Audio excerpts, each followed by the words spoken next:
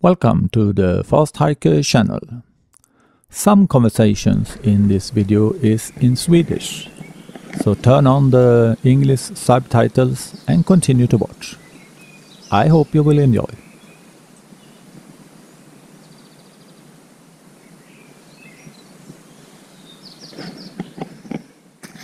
It's Easter and I wake up in a small hotel in Le Puy-en-Velay. Sorry for my bad French pronunciation. The day before I traveled from Sweden by plane, train and bus to get there. And I'm excited because my dream to walk from Le Puy to the end of the world will begin this day.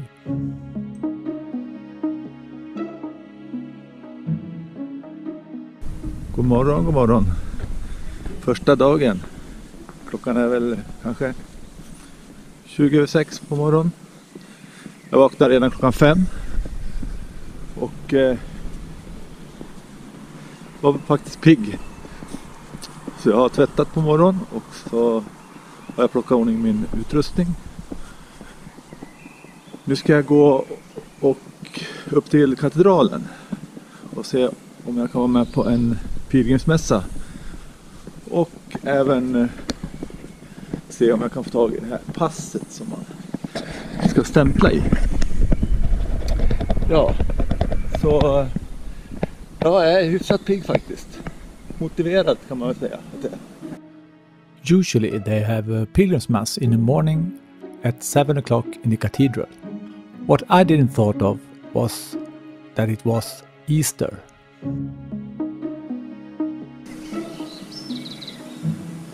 Ja, det ni ser nu, det är Puy-en-Velay i morgondis. Och här bakom mig så är katedralen. Det ser ut att jag är lite tidig. Jag är helt själv här. After waiting an hour at the cathedral, near the monument of Virgin Mary, the priest arrived and informed me that they would not hold a pilgrim mass that day due to Easter, and that the most part inside the cathedral were covered. But fortunately, they would hold a blessing for pilgrims that morning. We were pilgrims, mostly from France, Germany, Switzerland and Belgium. Someone from Spain and Canada, and then me from Sweden. After the blessing, I bought a shell and a credential, so I could identify myself as a pilgrim.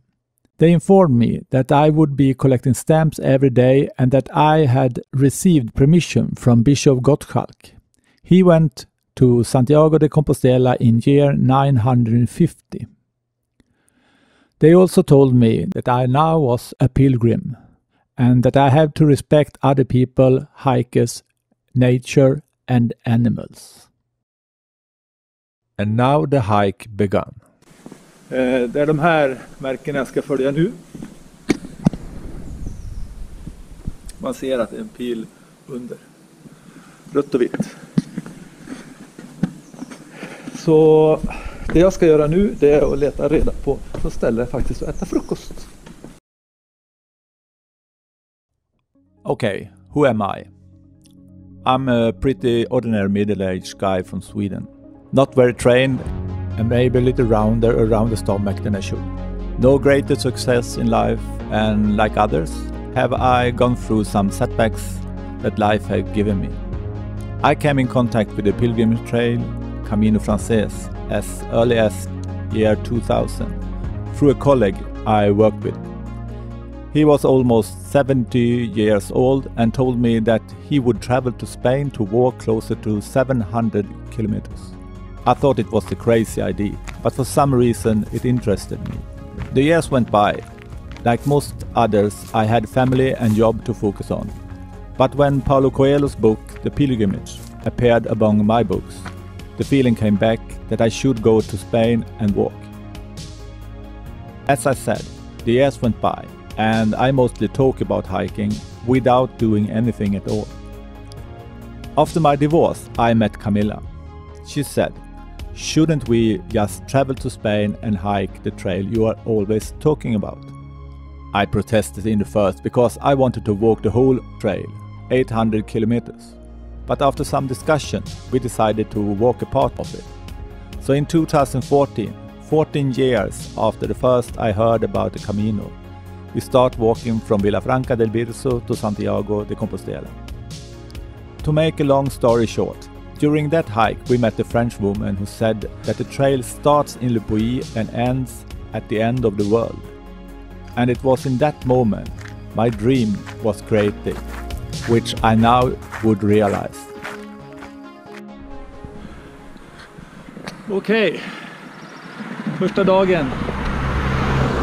Här är jag. Jag äter frukost. Och bara efter den här backen så beslutade jag för mig för att ta mig och gå i kortärmat. Det var alldeles för varmt. Så det är perfekt väder att gå i. Jag har insett att vi är i Vadal så att det kommer att börja uppför. Men nu är jag äntligen på gång. Det bara spritter i kroppen av glädje och entusiasm. Så jag måste nog lugna ner mig lite faktiskt. Det känns så. För att det går lite för fort allting. I was used to follow yellow arrows after walking a part of the Camino Frances in 2014. So I had not bought a map when I thought it should be the same on this trail. But the markings on this track were different. I followed the red and white markings from the cathedral, but they were not always so easy to find. The weather to hike in was perfect, as a Swedish summer day, just under 20 degrees Celsius. But in my enthusiasm to get started after breakfast, I made a mistake and forgot the water, and after walking for a few hours without finding any springs or shops, I began to get thirsty. Wow, kolla in det här.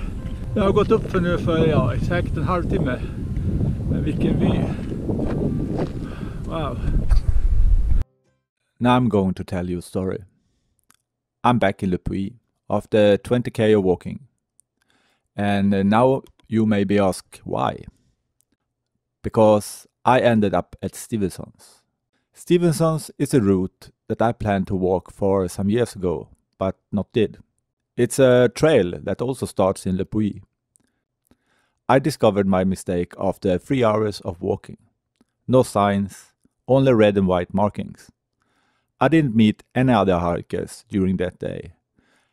But I asked a man of the way, but he only spoke French, so he couldn't understand me. So after discovering my mistake, I had no choice but to move on to the next village to try to find a taxi and go back to Le Puy.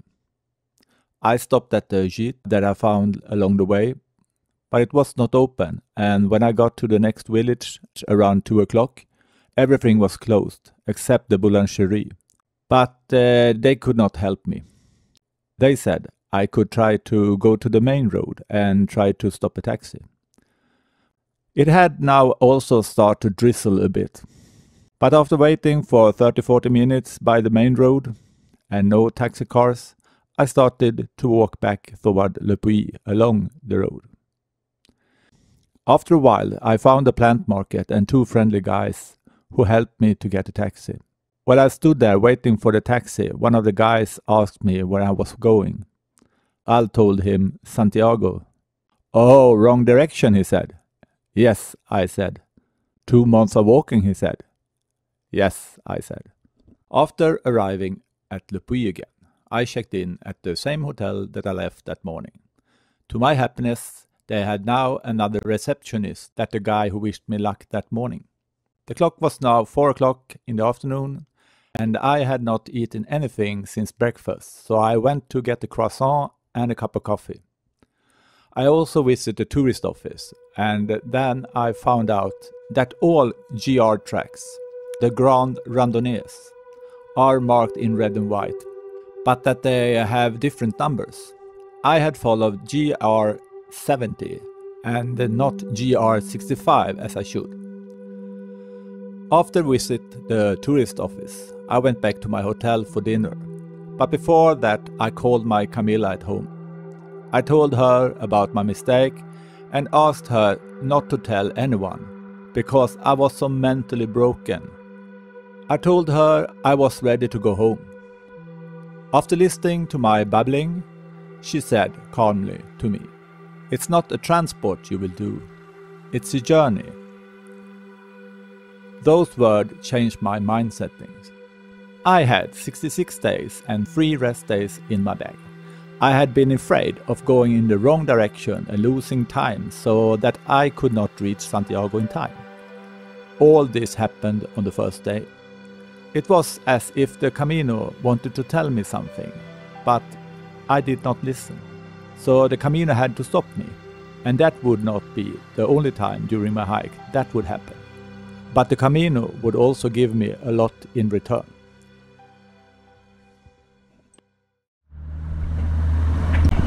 Klockan är 7:30 och jag gör nu ett nytt försök. Ett fantastiskt friskt väder, ganska kyligt. Idag har jag karta. Jag ska gå på en väg som heter, ska vi se, GR 65. Den är som vanligt röd och vit markerad och det är påskdagen. Accompanied by the church bells when it was Easter day, I made a fresh new start on my walk toward Santiago de Compostela. The day before had given me my first blister on a toe and tired-legged as it had been very hilly. This day also started with an uphill as Le Puy is located in a valley. Det här är nog den bredaste Caminoväg jag har vandrat på i mitt korta Caminoliv. I och för sig då. Ser några vandrare längre fram. Ja, det här är ju skillnad. Det är samma märkning. Men här finns ju skyltar som säger GR 65. Och den följer jag. Så att nu är jag på rätt väg. Ännu en påminnelse om gårdagen. Den här skulle jag vilja sett igår. Ja, jag inser nu att det var jag som gjorde ett jättemisstag igår. Kan inte skylla på någon annan. Det här är en helt annan vandring på. Inte alls lika kuperad. Mycket bra utmärkt. Men fortfarande rött och vitt som gäller. Jag har haft mitt första stopp och det känns okej. Så nu kör vi. Okej, för att visa skillnaden så är det här också en Camino-led. Lite smalare än den förra. Men utsikten är ju fortfarande fantastisk.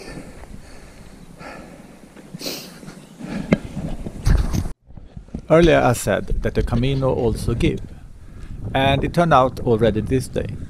I met a nice guy from Paris and he helped me to book my first hostel, or gîte as it's called in France. Så är jag på vägen igen efter stopp. Jag stannade för en stund sedan, det är någon timme sedan, och plåstrade om mina fötter för säkerhets skull och träffade då en kanadensare, William. Han skulle gå en vecka, han var här och studerade och i Frankrike alltså. Sen gick det en kille förbi mig som gick ganska fort. Men av en händelse så kom vi tillsammans. Och det var tur för mig det. För han hette Nicola eller någonting och sådant. Och han var för Paris.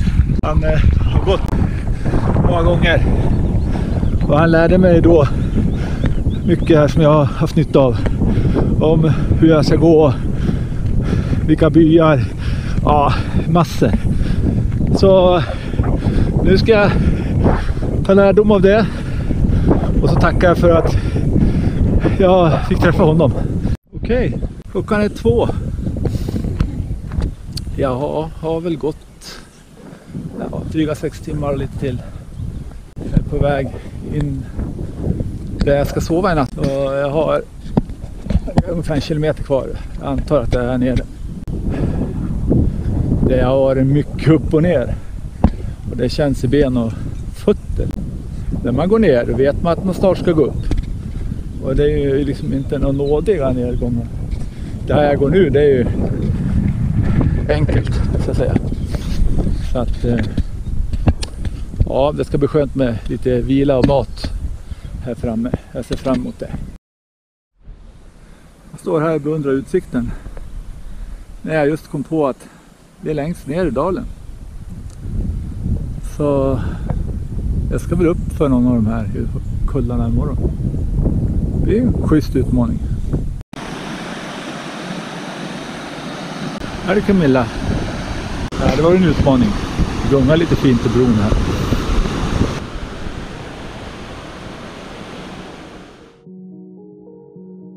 My first day was over. I have found my jit for that night at a nice family. I got a bed, dinner and breakfast, or as they said, a petit déjeuner for around 30 euro. Oh, sorry for my poor French. Säkerhetspaket. Där ska jag sova. Så finns det bädd där bakom också. Toalett och dusch. Ner och så ska vi äta middag runt hörnet. Och så serveras till frukost där också. Jaha. Här står jag utanför Post Office. Jag har på att gå fel. Igen, det här är faktiskt otroligt. Det finns alternativa vägar. Så, det är helt otroligt. Jag var på väg åt ett håll och då kom han som jag bott hos. Bara, nej, det där är inte rätt väg. Ingen bra väg. Du måste gå förbi the Post Office. Och jag kan säga, hade han inte visat mig hade jag aldrig hittat. För båda är nämligen markerade med rött och vitt. Men idag ska jag gå hit. Och lite längre har jag tänkt mig. Så vi börjar väl gå dit nu då. Saint-Jacques. Det ska börja den här dagen med att vara riktigt mycket uppåt. Jag tror det är ungefär 4 kilometer. Så ska det gå rakt upp. Mer eller mindre enligt beskrivningen. Men jag känner mig ganska motiverad. Det är otroligt hur mina fötter har läkt under natten. Men visst, det känns i benen så här att det har varit mycket upp och ner. Så jag får bita ihop lite grann just nu innan det kommer igång. Ja, det är vackert här, det är lite kallt idag. Jag skulle tippa på att det bara är några grader. Men solen värmer också så att det är t-shirt, väst och vindjacka på idag. We have different reasons why we hike, if we now hike at all. Some people want to walk in the forest among the trees and experience completely trackless terrain, while others want roads that are clearly marked. Some will walk in magnificent landscapes, where the views are so beautiful that the mind will have a hard time to understand that it really exists. Others want adventures that takes the breath away, and where they need to use all the skills to survive. I hike for other reasons. I choose to walk what I call long distance hikes, or if you want to call it pilgrimages. Not only because I like to be in the nature for a long period. I do it because I want to meet myself, to learn more about myself and to get a break from the daily routines. You can say I want time to think my thoughts to an end. I also walk roads where I can meet other hikers, which gives the hike another dimension. Jag har fått lov att sätta på mig skydd för pannan för solen är faktiskt mycket varmare och hetare än vad man tror. Så jag försöker skydda mig mot att bli bränd. Jag möter någon pilgrim då och då. Jag träffar på dem under leden. Och det är skönt. Men det är också skönt att gå själv så här i början och ta sitt eget tempo. Jag försöker fokusera på att få någon form av rytm. Jag har också lärt mig att det är väldigt viktigt med rutiner. Så när man tar av sig ryggsäcken, att man sätter på sig ryggsäcken på samma sätt. Tittar, kontrollerar att man inte lämnar någonting och så vidare. För tappar man bort någonting då är ju det borta. Jag trodde jag hade tappat mina glasögon. Men så hittade de i en annan ficka som jag hade packat ner och varit världens glad. Så det var som att öppna en födelsedagspresent. Få tillbaka glasögonen. Ja, jag har väl någon timme kvar innan jag är framme idag. Sådär, 2-3 stycken. After climbing the first hills, I met Nicholas again. He apologized and told me that he thought he had booked me at the same hostel as him. That was the beginning of a friendship. In the beginning, it was a reservation between us and a language barrier. But after a few days, we shared most things between us. I soon realized that I didn't know much at all about hiking this way. Nicholas taught me how to determine if the water was drinkable in the springs, how to find and book hostels, what alternative routes I should avoid, what the markings look like for roads I should not walk, that if I did not see any markings after 500 meters, I should turn around and look for the latest mark, etc., etc. From my side, I borrowed him some clothes when the weather was down at -5 degrees one morning and he was not prepared for that, and I taped his foot when he sprained it lightly. Ja, ganska vanlig by. Idag går vi ungefär 35 kilometer. Vilken utsikt det är här nere. Det är helt otroligt. Och så mycket sten. Det ser ut så här hela tiden. Timme efter timme. Härligt. Every village you pass along the way has something to tell you. I learned a lot about France. For example, that you can determine in which region you are in France by looking at the type of cow they have. It is also a lot of memorials of World War I and II. In Mount Aubrac, we ate the classic French aligot. It's a mix by potato and cheese. I learned the hard way that I need to carry with me the food I would eat for lunch when it was lack of restaurants and cafes along the way. Only in villages, and it was not always open. For example, not on Sunday and Mondays, or sometimes limited times other days. And I also realized that my name is not possible to understand and pronounce, so they simply call me Ola le Suédoise. Even when I rang and booked hostels. No problem, not any other Swedes here, they said. And in one hostel I found a very helpful plan over stages for walking to Santiago.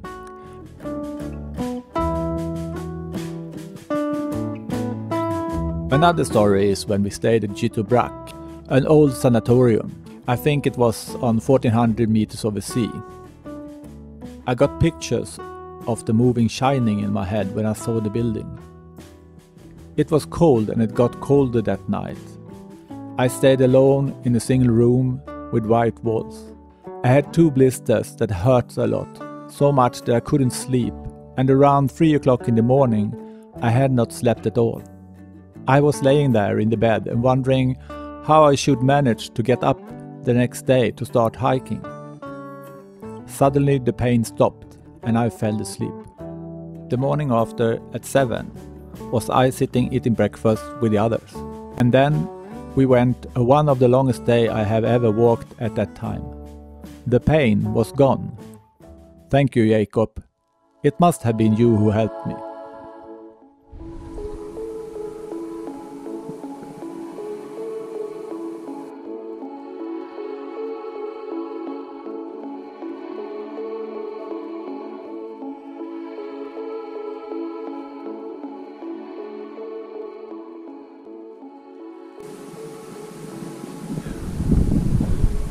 har just kommit till Konk.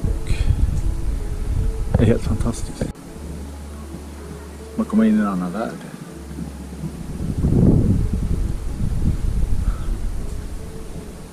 Vi går liksom ner i en gryta. Jag kan säga att jag har ganska ont i min kropp just nu. Varje steg utför gör ont. Kolla här vilken fantastisk kyrka. Det är helt otroligt vilken stad. Det är som att tiden stannar. Wow. I had promised Camilla not to try to catch up the time I lost in the beginning, so that I wouldn't be hurt. But when we arrived at Konk after 6 days of hiking, I was back on my time schedule. To arrive in Konk was amazing. It was like going back in time. We stayed at the monastery behind the church. It was so nice. My leg was aching because I had never walked longer than 30k with a backpack during a day before I started this hike. But now I had walked several days that were longer than that, and even one day over 40k. God morgon, ny dag. Idag är jag själv på vägen. Jag har just tagit farväl av min franska vän som jag träffade faktiskt dag 1. Och har gått tillsammans med fram till Konk. Och vi sa just hej då. Det blir alltid sorgligt uppbrott när man har umgått så länge. Samtidigt känns det väldigt bra för mig också, för att jag behövde känna av vad jag har haft, mina limitar, och sen har det känts tryggt hela tiden som man pratar franska och engelska, hyfsat engelska. Det kan göra oss förstådda. Sen var det en bra vän, omtänksam och så. Men nu ska jag klara mig själv ett tag igen. Idag kommer jag att gå lite mindre. I och med att min kropp är ganska sliten. Jag ska gå upp för här nu. Väldigt brant. Starten är så en dryga kilometer, kanske 1-2 kilometer. Och jag ska ut här i skogen. I'm very grateful that I got to meet Nicola and got to know him during the days we walked together. Sorry if I mispronounced your name. It's almost as difficult as my own. We walked at the same pace, and he said early that you are going to arrive in Santiago earlier than you planned. I replied that it was not urgent anyway. Then he replied, "What should you do in the afternoon if you're not going to hike?" That question was unanswered then.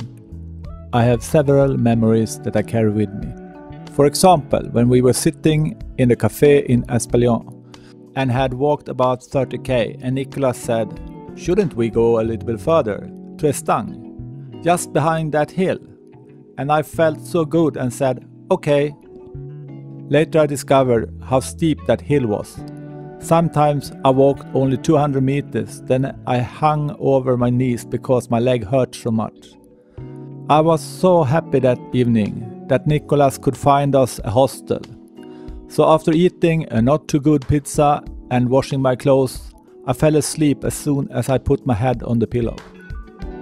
We have still contact, even though it is mostly sporadic.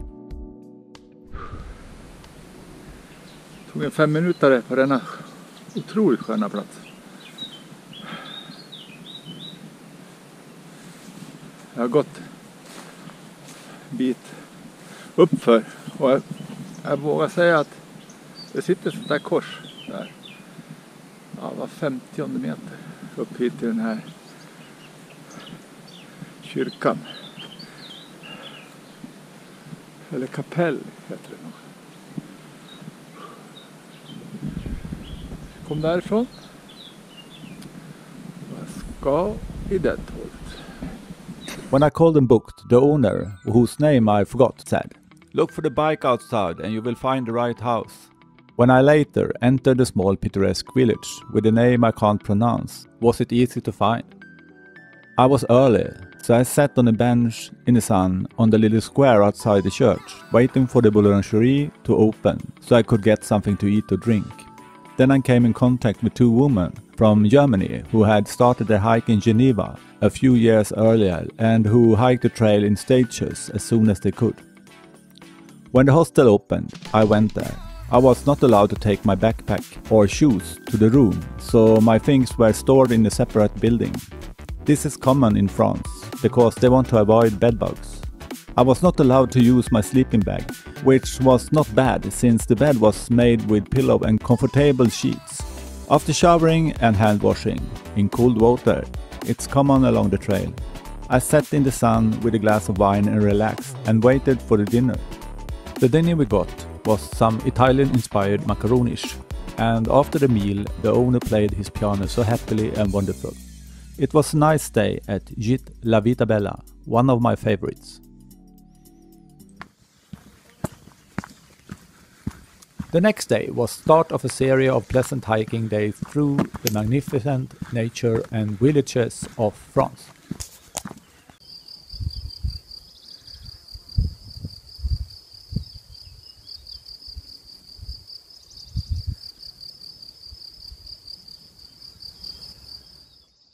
Hej hej! Här sitter jag och vilar. Jag har hittat ett perfekt ställe.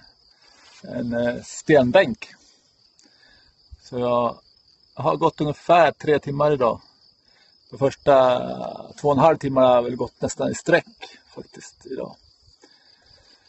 Jag har 9 kilometer kvar att gå idag.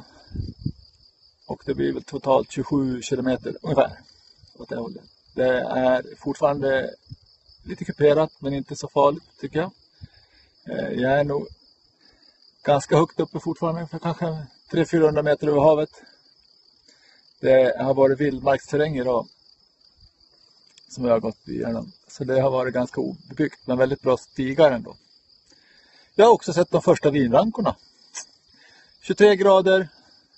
Ja, det är väl ungefär vad ni behöver veta idag. Jo, de flesta plåster är nu borta från fötter.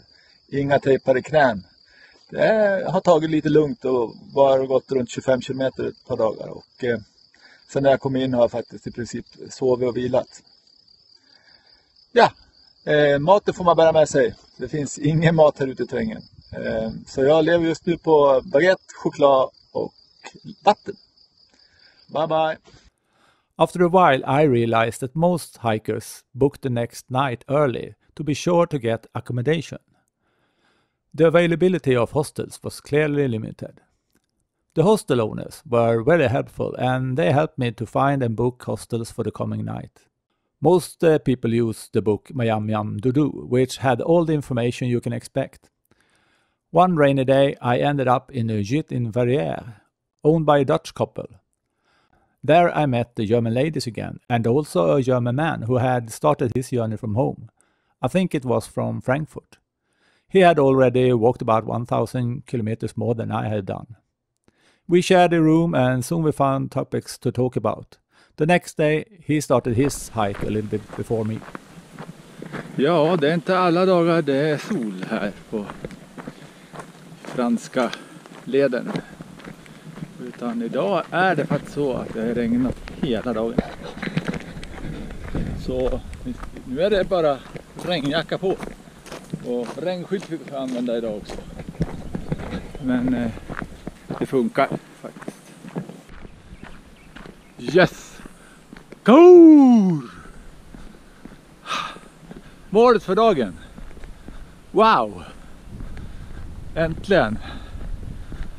Det biter i kroppen nu ska jag säga. Särskilt högerfoten. Kallt är det. Blöta skor. Regnigt. Det här är mitt dagsmål. Kaur. Jag har gått ungefär som på en ridge här. Så det är fantastiskt skönt att börja gå neråt på stan och komma framåt. Le Lot ska jag tro att vattnet heter. Den har vi följt länge. Jaha, mer senare.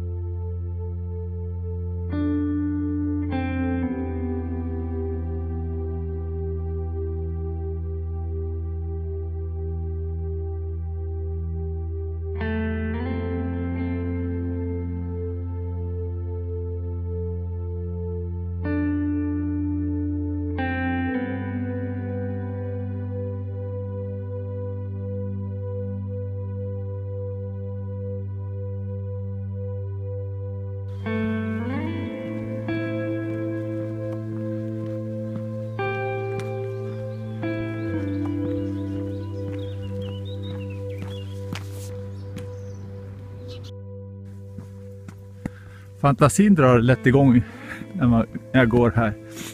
Om ni har sett Kingdom of Heaven eller Frodos väg till Mordor eller vad det heter. Jag går bara och väntar här på att det kommer snart en häst och en riddare. Det är lite mystik här uppe. Frankrike.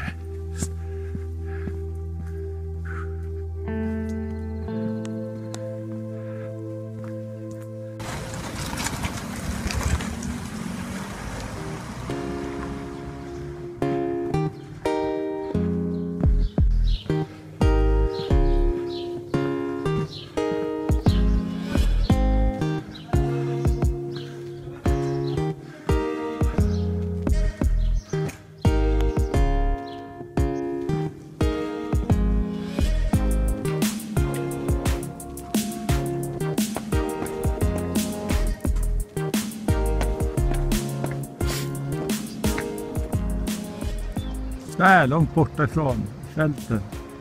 Därifrån kommer jag. Så har jag gått upp hit nu.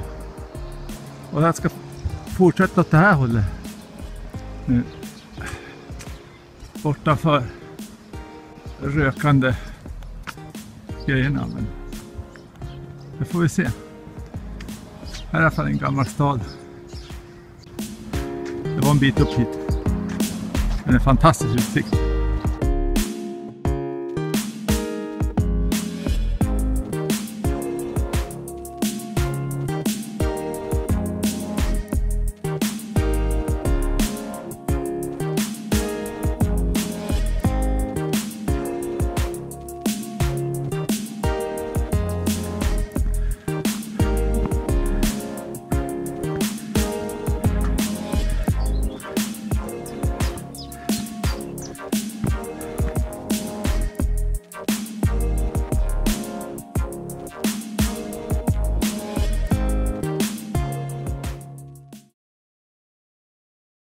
After hiking for several days in a row, I knew this morning that I only had a short distance, about 15k, to my next stop. I had discovered that Mouisac Abbey would be interesting to visit, so I had decided to make an early stop there. The temperature that morning was low and there was frost on the ground, but the sun and the singing birds helped me to stay warm.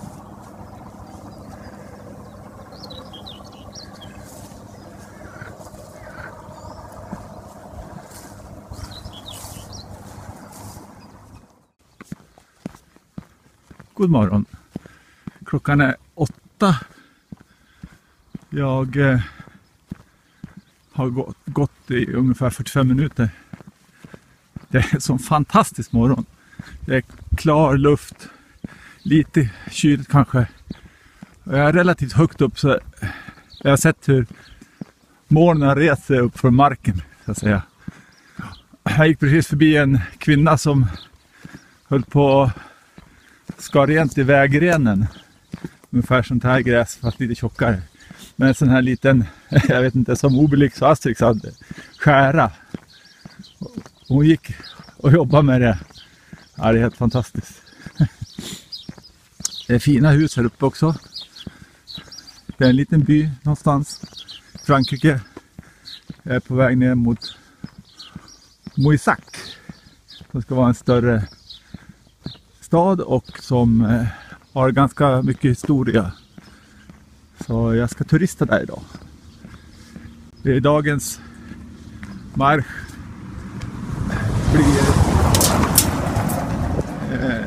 Den kommer att bli ungefär 14-15 kilometer.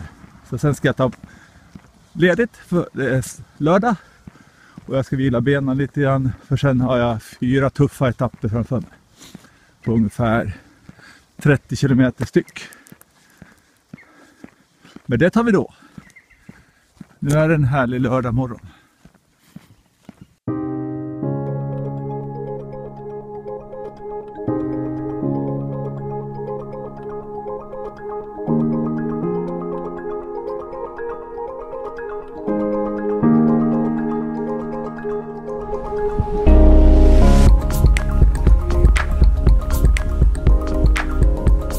I would not regret the decision to stay in Moissac.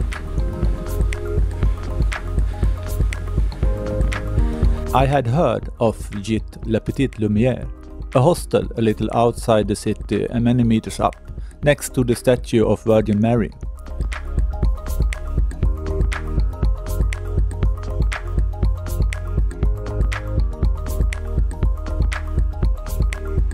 I went there and it was worth every step. This day is still in my heart, maybe not for what the hostel looks like, all through the view is amazing, but more for how I was treated. The owner, whose name I remember as Annie, was in the beginning a bit reserved but nice. I arrived early at noon and she was in a hurry to clean up after the visitors from the day before. Anyway, I could leave my backpack there so I could take a city tour.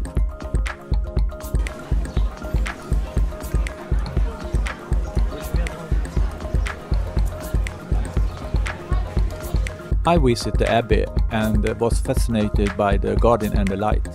See for yourself.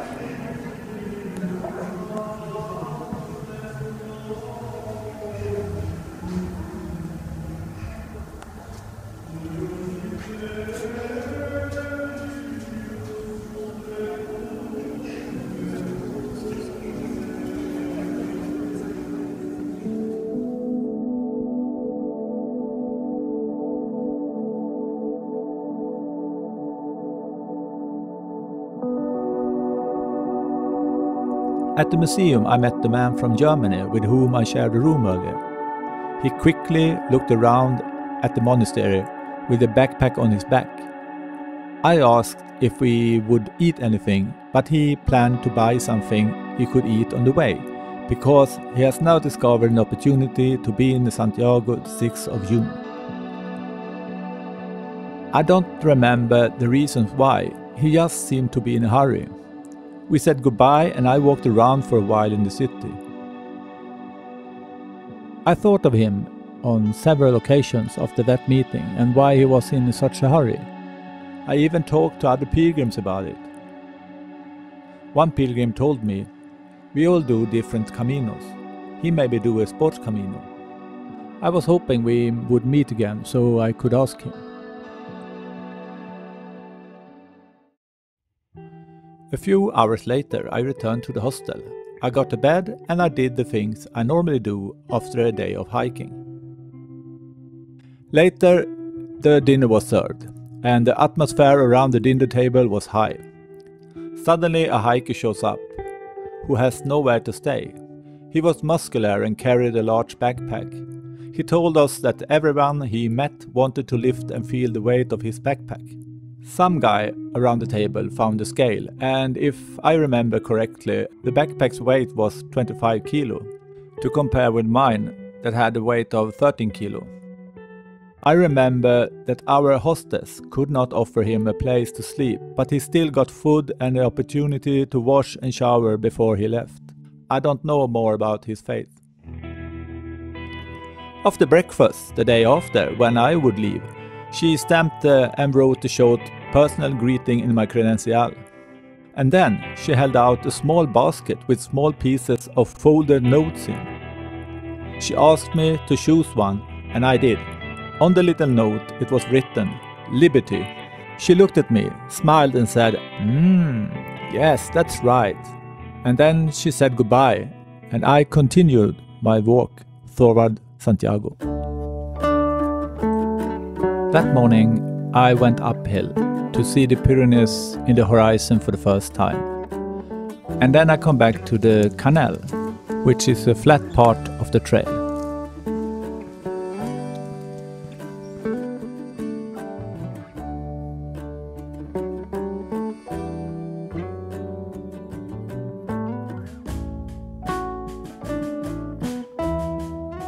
You need to pay attention to which way you go.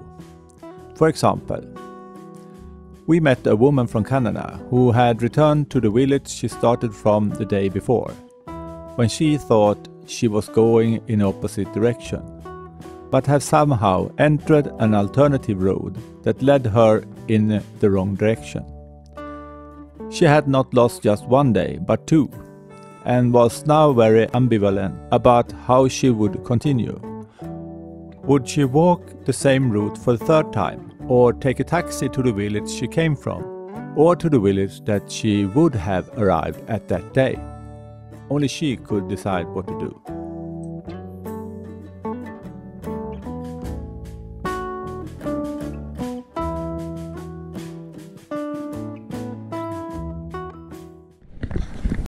Ja, här går jag i regnet. Men jag kan inte mer än le, för kolla hur vackert det är fast det regnar. Solen skiner igenom där och regn här. Och wow, borgen uppe där. Landskapet är så grönt och böljigt. Fantastiskt. Och det bästa av allt är bara morgonen. Dit så ska vi, tror jag. I arrived at noon in Lectoure, and I quickly found my hostel and knocked on the door. When they opened, I stood face to face with a woman and a man. The woman explained that she was the owner and that they opened at 2 o'clock, but that I could leave my backpack there if I wanted to. Before I could answer, the man suddenly said, "But you may rather want to shower and relax a bit." He must have seen that I was tired. I answered without hesitation that I would like to take a shower. They left me alone at the hostel for a few hours. I washed clothes, showered and slept for a few hours. I had now so much pain in my legs and back that I wondered how I could be able to walk the next day. But then the rescue came to me. It turned out that the man I met when I arrived was a masseur, and he offered me massage to donativo price. I have never really liked massage, but now I did not hesitate for a moment. He massaged my legs for maybe 45 minutes and then my back. It hurt so much, and he said several times, "Can you feel that?" He said I needed at least 6 more treatments, and I asked if he could come with me to Sweden. But he laughed and replied that it was a little too far.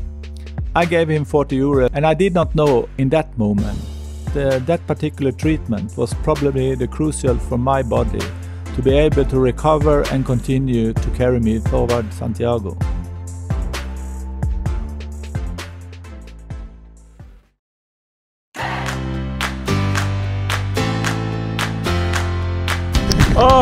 Tur man har vattentät kamera idag.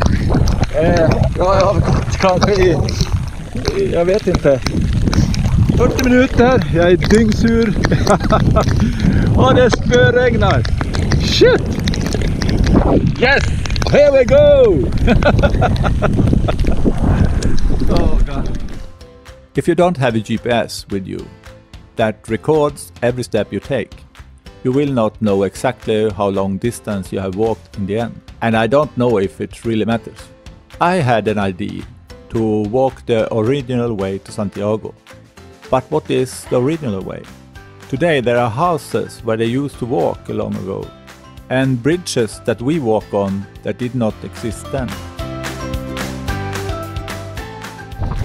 Det ser inte ut som det ska sluta regna direkt. Det ser ut som en vägg här framme. Så det vill bara bita ihop. Det är några timmar kvar. 3-4 kanske. I can tell you what happened to me at the crossroad when I was on my way to Condom. You can walk a road to Le Rumieux, a small village with a beautiful monastery. But you can also walk directly to Condom. I think it was a detour about 4.5 k, approx an hour to hike. The day I walked it was raining and it was very muddy and slippery to walk certain parts. When I approached the crossroad, where I would make the decision, I was cold and frozen and a bit tired. In that moment I meet a Canadian couple. To my surprise, they spoke broken English when they came from the French-speaking part of Canada, so we had some problem to understand each other. I arrived at the information sign in the crossroad before them and stood there tired and read the information. And I did not notice that the couple arrives. It's like the man can read my thoughts when he suddenly says in clear English, "It looks muddy and slippery on the road." He pointed at the road to Le Rumieux. Then he continues, "It's a long way to Santiago." And then he and his wife moves on without waiting for any answer from me. I stayed in the crossroad for a while before I chose to go directly to Condom. I did not meet the couple again during my hike. Where did they come from? When I got to Condom, I did not find a hostel. I walked and suddenly I had almost left the village. When I stood there and was thinking, a car came and stopped and a man asked me if he could drive me somewhere. I did not feel safe and declined the offer. I continued and saw an old lady. I thought she probably could not speak English, so how would I make her to understand me if I asked for help? Okay, but I have no choice, so I apologized and said on broken French, "Excusez-moi, je ne parle beaucoup." To my surprise, she answered in perfect English. It turned out that she grew up in England but now lived in France. The lady helped me to a boulangerie where they explained the way to the hostel, which I had passed when I entered the village. I had to go back to the other side of the village and to add all the extra kilometers in what I call every hiker's free distance book.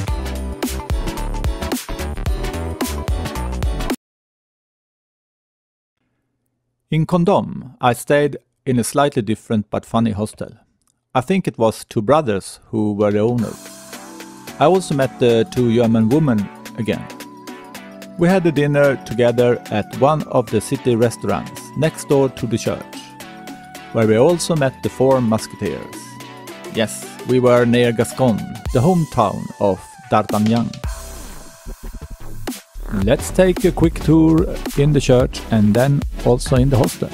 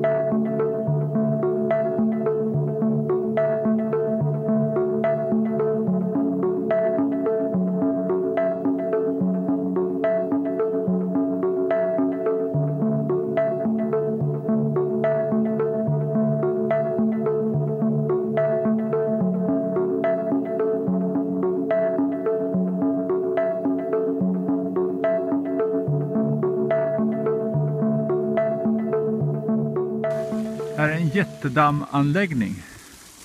Eller en damm, det är flera dammar. Och så är det någon form av elektronisk övervakning har jag kommit fram till. Och så smäller det då och då när det är fåglar här. Jag har ingen aning om vad dammarna är till för.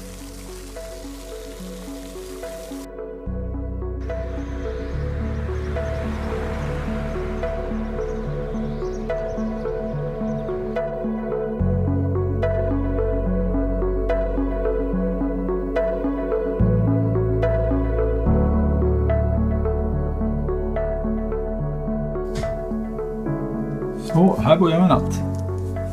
Helt perfekt.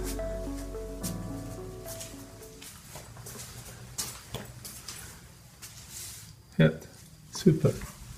Jag är ute på landet. Ungefär 9 kilometer efter Oregano och något sånt där. Vad det heter. Grano. Bakom där bor han som äger det här. Där har det hängt lite tvätt. Villa.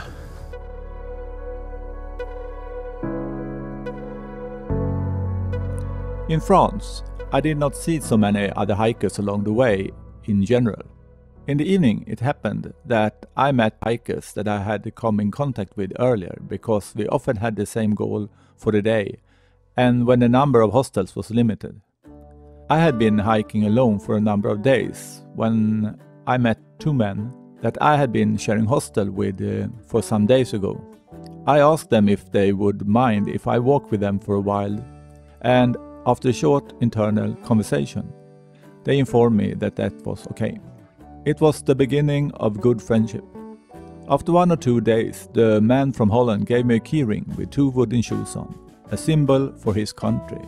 He told me that he always carried some of those with him and that he gave them as a gift or a symbol to people that he liked or people that helped him or gave him some special memory. I still have my keyring at home. Det här är inspirerande. Nu ser man Pyreneerna långt borta. Jag vet inte om det syns så bra med kameran, men ja, det är minst 3200 meters, 100 meters höjd. Det är snö på topparna. Det har väl ungefär 5 dagar kvar tills jag är framme och det är dags att uppför hela Pyreneerna. Det kommer ju inte vara där det är så där högt, men ändå. Det är väldigt inspirerande. Framför mig går till vänster en tysk och till höger en holländare. De är väldigt trevliga att gå med. Pratglada herrar. De ska sluta när de kommer till Rochvalles eller innan, det beror på vädret. I'm so glad I met the 2 guys. They really made my hike more fun and better. We had long and short discussions about everything in life.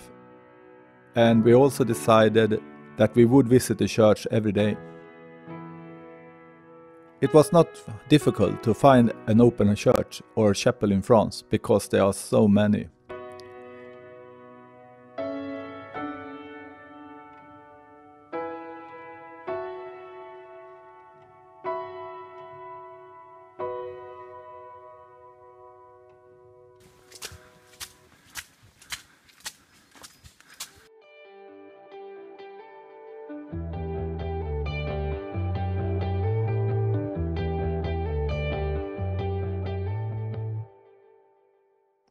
By this time, we had learned that if we were to have access to a place that served lunch, we would need to change our plans a little. Earlier, we went from a larger village or town in the morning to find a hostel in the evening in the larger village or town. And then we had to bring with us the food we wanted for lunch, when we were often out in the terrain or in the smaller village when it was time for lunch. So we started to book accommodation in the smaller village instead, so we ended up in the larger village when it was time for lunch, and thus we did not have to bring the food that gave us extra weight, except for days when everything was closed. I also learned that in some cafes they only served drinks and coffee, so If you wanted something to eat, it was okay to buy something in the nearby boulangerie and bring it to the café.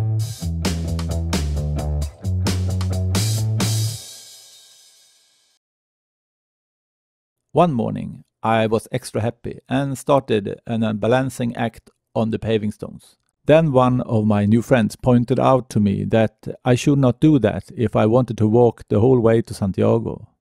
And he was right. It was always important to take care of the body and to avoid all type of injuries.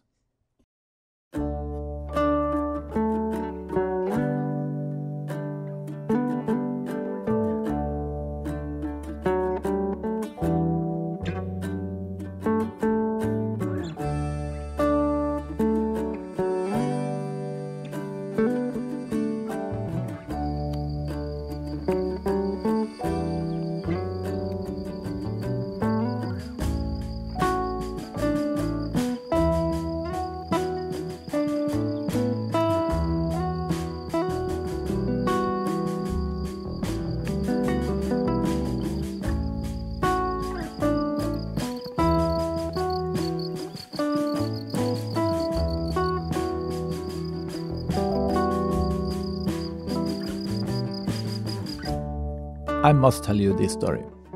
We were in France the day when they were to elect a new president. We were told that everything would be closed that day, so we made our own baguettes for lunch. It was a meager lunch, bread, some ham and cheese and water. At lunchtime, we arrived at a small village and sat in the shade behind the mairie, when one of my friends sees an elderly lady on the porch above the mairie and shouts in French, "Excuse me, lady, but do you have some wine to sell to us?" I am embarrassed. Why does he have to do like that? Nothing happens, but after a while I see a younger woman coming toward us. I want to sink through the ground because I believe that we will be rebuked. When she arrives, she brings out a small bottle of wine and 3 plastic cups. We ask how much she wants for the wine, but she answers that it is a gift and that she will be happy if we throw the cups in the garbage bin when we leave. When she left us, I told my friends how I felt and what I was prepared for. Then my friend says, "All people are friendly, you just have to give them the opportunity to be that." After that we have been walking for a while, my friend comes to me and tells me that he also was insecure for a moment. I looked at him, and then we start laughing.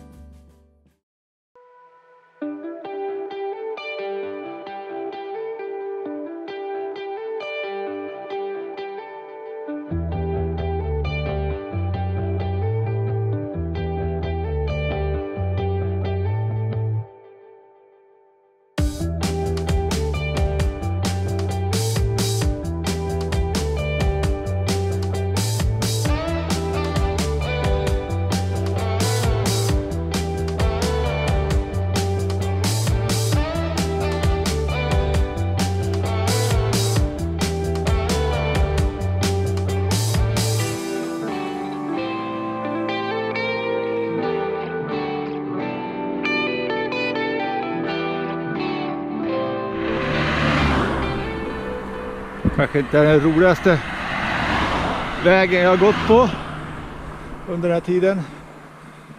Det är dimma. Och det är hög trafik. Det finns knappt någonstans att gå. Utan man ska samsas med alla trafikanter.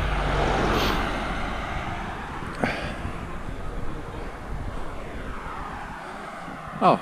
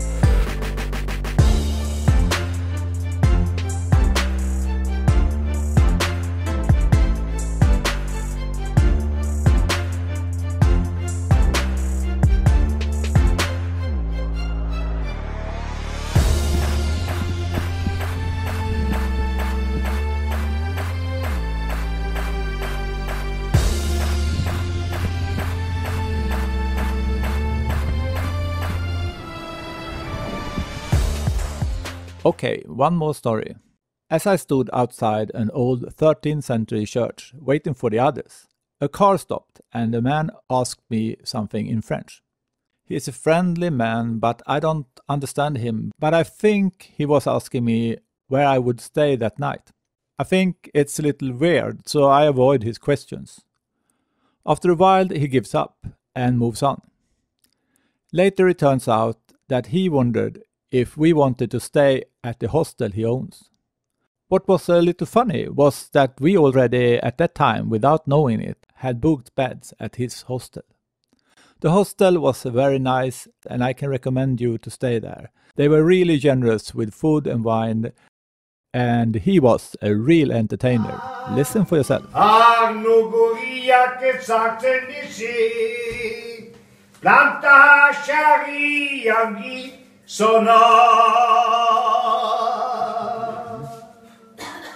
Okay.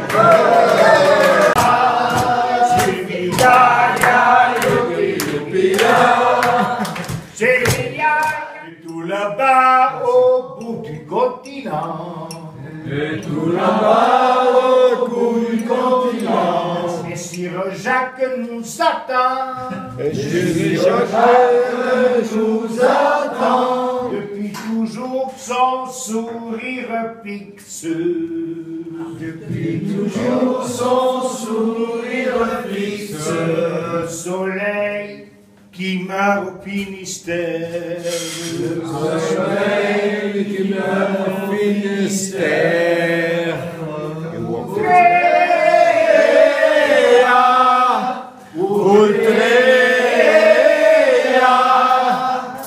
Jesus Señor, Deus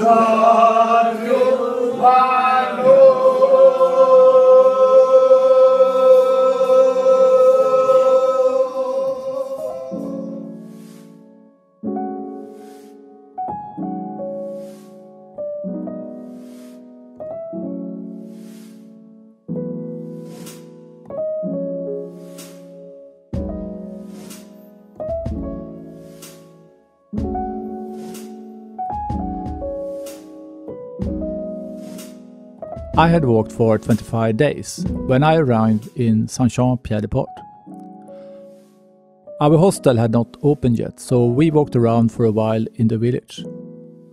Saint-Jean-Pied-de-Port is not a large village, most known for being the starting point for the famous pilgrim's route Camino Frances.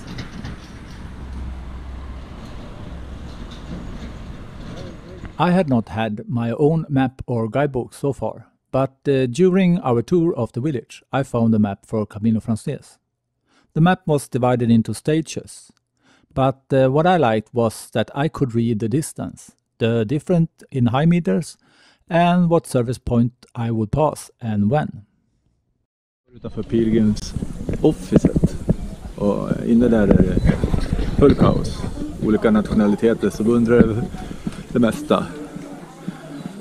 Och är lite oroliga för hur de ska börja imorgon uppe i Pyreneerna. Jag börjar också imorgon, men nu så har vi gått klart för idag och vi ska faktiskt bo här. Det är lite skor utanför. Bellari. The next day I would cross the Pyrenees. There were many rumors that day about the weather and that they had closed half of the albergue in Roncesvalles. So I had to visit the pilgrim's office to find out more.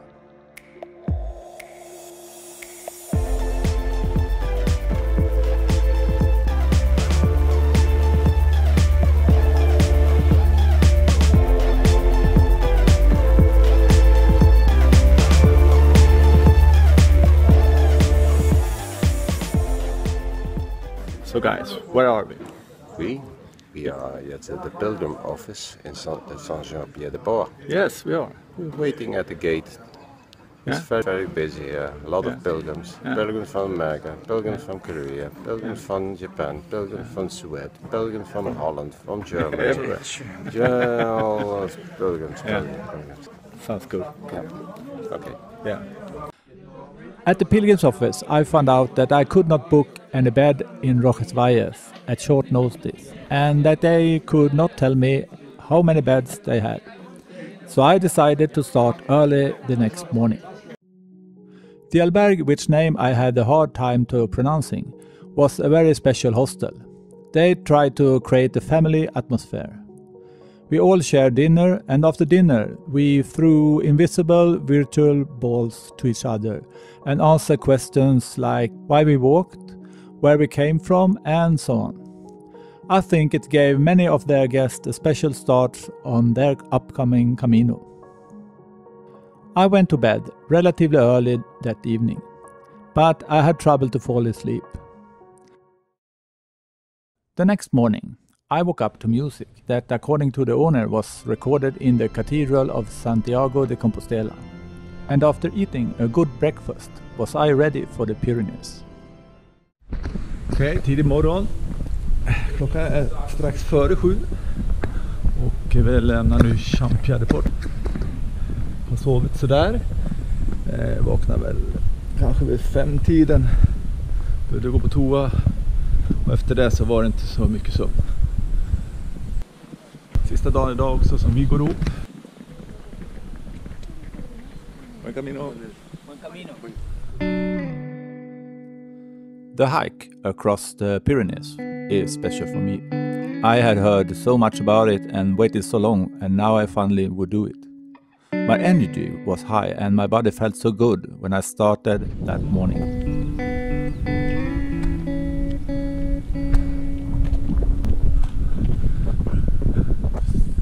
The feeling of leaving Saint-Jacques was strange. I had hiked for so many days and maybe met a few hikers a day, but now they were suddenly everywhere. I thought I had started early in the morning, but when I got out on the road, it was already full of other hikers. I had never seen so many hikers at the same time before. God morgon. Har gått ungefär ett par 3 kilometer. Började tidigt idag. Så här var det hela tiden. Ja, det är folk hela tiden.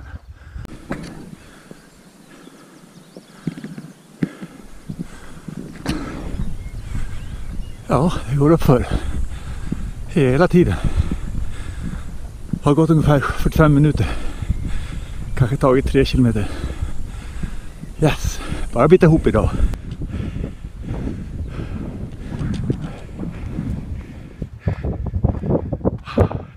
Så sjukt brant. Och där nere går alla. Så vackert det är. Men det stormar nu. Det blåser bra mycket. Så det är lite tungt. Men det är bara att köra.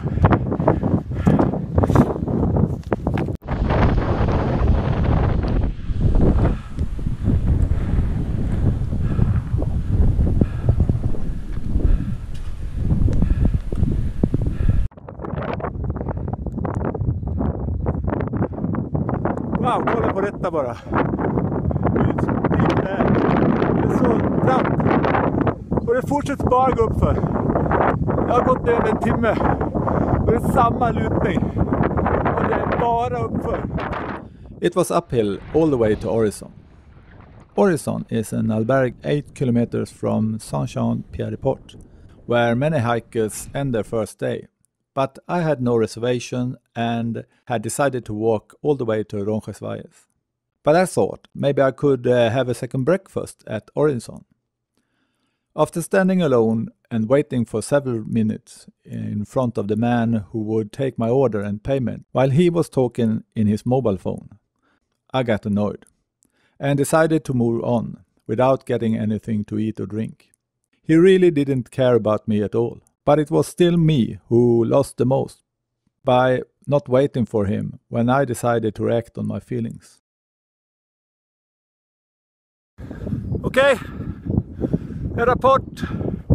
Cirka dryga 900 meter över havet. Jag har nu gått ungefär 2 timmar drygt. Har ungefär 1,5 mil kvar. Ja, det är härligt! Fantastiskt! Vilka vyer! Men det är uppför hela tiden. Och jag kan säga att det biter i benen just nu. Men vad tusan, det här har man längtat efter.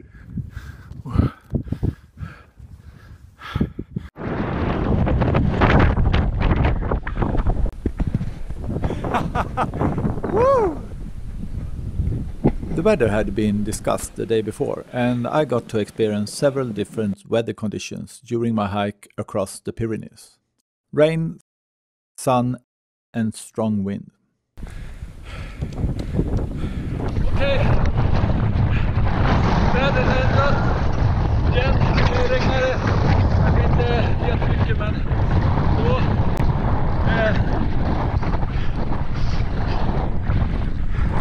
Det blåser mycket. Just nu är det motvind. Så det tar tag i bra i ryggsäcken. Jag vet inte hur högt det är. Kanske 1100 eller något där. Ja, jag kämpar på. Här kommer regnet. Man ser som en grå skugga alltihopa.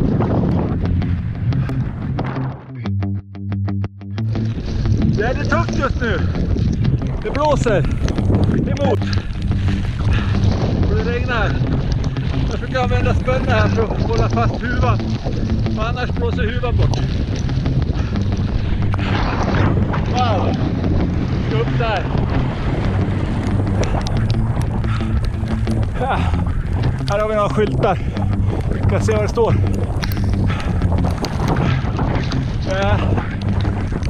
Vi är på 1135 meter och har 11,6 kilometer kvar att gå. Jag säger att det är i bästa fall 2,5 timme till. Hoppas vädret blir lite bättre snart.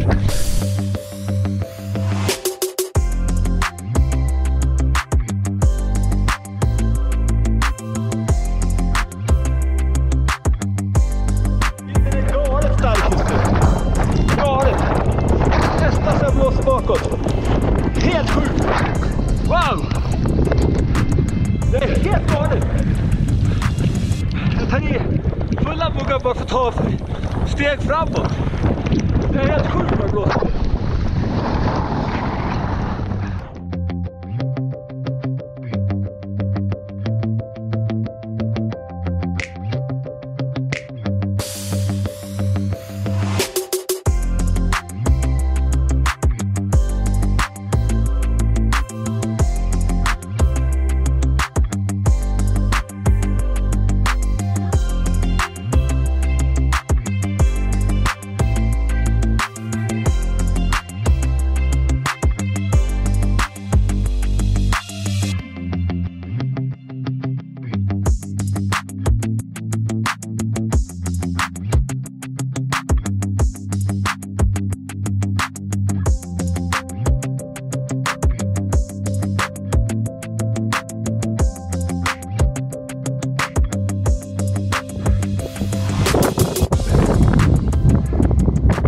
Jag vet inte om ni kan se det här, men det är fantastiskt. Helt sjukt. Det är sådana vindbyar så att jag får ta i nästan allt jag kan för att komma framåt. Regnet har slutat nu. Men jag kämpar hårt just nu i alla vindbyar. Jag har ungefär 1 mil kvar att gå. Och ungefär 1 kilometer uppåt.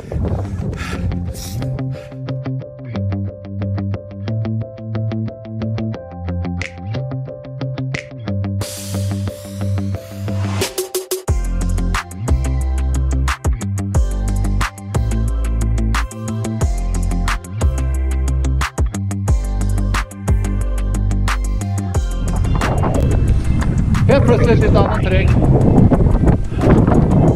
Det är ganska brant det här. Det var skönt att komma lite grann i lä mot vad jag gjort förut. Det är ungefär 1 mil kvar för att gå.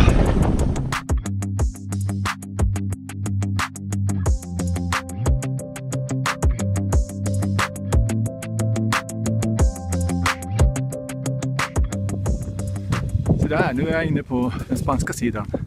Och helt plötsligt är jag inne i en skog. Där fåglarna sjunger.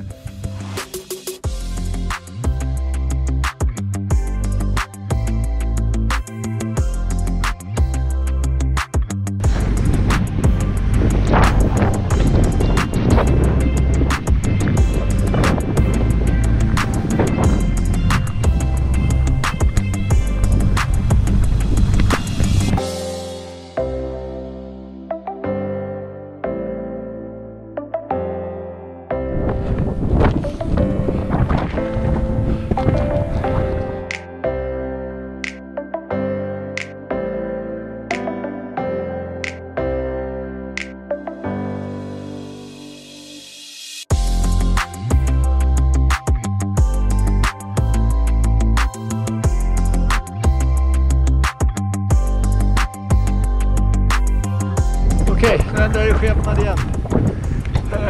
Så högt uppe nu, så jag har gått upp 100 meter till. Så molnen sniffar nu över kanten. Och vägen är otroligt stenig. Så jag slår i tårna flera gånger. Och det gör så jäsings ont. Sen är det inte så lätt att gå när det är så här smårullande sten hela tiden. Lätt att vricka sig. Men det är ju helt fantastiskt här ändå. 1429 meter över havet. Det blåser ganska mycket fortfarande. Trevlig vandring. Det sliter i benen. Men jag måste nog säga ändå att det går med förväntan. Ja, jag ska vända mot det här hållet. Jag hoppas ni kan se. Det är galet här. Vackert. Det är galet vackert. Okej, nu ska jag börja nedvandringen så nu måste jag koncentrera mig. When I was in France, they warned me about the hike down to Roncesvalles. The steep part of the trail could be slippery due to the weather, and it was common for hikers to be injured in that part of the trail. I was also told that the Camino Frances could be seen in 3 parts. The first part to Burgos as a physical part, Mesetan as the mental part, and the last part as the beautiful one. Ny skepnad igen. Det går ut för. Det är ju coolt. Alla träd. De är så häftiga. Man får ta det lugnt. Det belastar väldigt hårt på knäna det här. Men det är häftigt. Det är så kul det här att gå. Jag får sån energi. Sånt energipåslag så det är härligt. Det är fräsch luft. Det är lite svalt men det är ju så vackert. Alltså den gröna färgen som är här, det är wow. Och den energin jag får av att gå över berget. Det är helt sjukt. But suddenly, at the crossroad, I was reminded how life can be. When I arrived in Roncesvalles, just after 12, the hostel, which is an old monastery, was not open yet. I booked myself for a bed and also paid for dinner and breakfast, as I usually did until now. It would not be as common when I continued the hike in Spain, but I did not know that then. There is a big difference between the type of hostels and what they offer in France and Spain. In France, I often pre-book the hostels, but in Spain, almost never. While I was waiting to enter the hostel, a boy came up to me and asked if he could borrow some money from me. I had never seen him before. It was not that I didn't have the money, but the question was so odd, so I got confused. He told me that they did not accept credit cards at the albergue, only cash, which he did not have. Again, I got the warning inside of me when the first thing I learned about the trail was that you need to have cash. I thought for a short moment, and then I lent him €6. I do not know what I was thinking and what he would do with the €6 when he needed 12. for the hostel. Had I helped him by lending him only the half? Anyway, he thanked me, said that he would pay me back when he had visited a cash machine in the next village the day after, and then he went his way. Later I see him in the hostel. He waves happily to me, but we do not say anything to each other. I continue to walk around, and before the hostel open, I also have time to say goodbye to my friends before they will return to Saint-Jacques. The next day I start walking towards Pamplona. I feel lonely, and actually I feel a little homesickness. But I'm lucky when a friend from home has traveled to Pamplona and is now waiting there to hike with me for a few days. After walking for a while, I walks into a village and sees an ATM and start to think about the boy I met the day before and what happens. Suddenly he is there, on the road in front of me. I says hello and I ask him if he got something to eat that morning, and he answers happily, yes. I think about the €6, but do not say anything. And after a short conversation, I moves on. På väg in i Pamplona. Ja, jag drog på idag. Hade lite, vad heter det, härdsmälta mentalt på förmiddagen idag. Det var lite tungt faktiskt. Men det har gått bra att gå. Bena vill det här. Jag bytte in sulor idag på skorna. Och jag tror det är bra. Jag tror att trampdynorna mår bra av det. Däremot kanske jag drog på mig någon blåsa. Och se när vi kommer fram. Jag tror det kommer läka ut ändå. Så nu ska vi se om jag träffar Bengt som ska flyga ner till Pamplona. Det ska bli kul. Behövs lite ny energi. Så jag ska orka med ett antal veckor till. The feeling of loneliness makes me to walk all the way to Pamplona where I meet my friend Bengt. Nu ska vi se om jag kan hitta på Bengt. Jag har hört det ryktas att han sitter här. Här tror jag att han sitter. Här sitter han och gottar sig. Välkommen Theo! Tackar! After having a glass of wine together, I check into the hotel where Bengt is staying. Bengt tells me, "You stink." My attempt to hand wash my clothes may not have been so effective as I thought. I take a quick shower and unpack most of my clothes, and we walk to a place where I can wash my clothes. While the machine is doing what they should, are we eating and drinking? And I can tell that the evening and the part of the night continue the same style, and I had to admit that it was a bit heavy to get up the next day. The next day started as many others. We found a place to have breakfast, checked out from the place we stayed, and then out on the road. In the coming days we came to pass Alto de Pedron, Puente la Reina,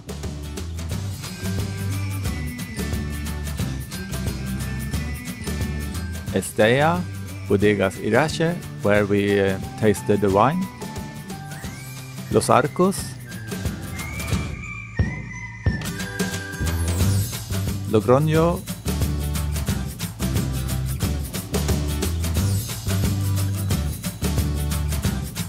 Onagera. Let us now walk those 5 days in a fast hiker pace.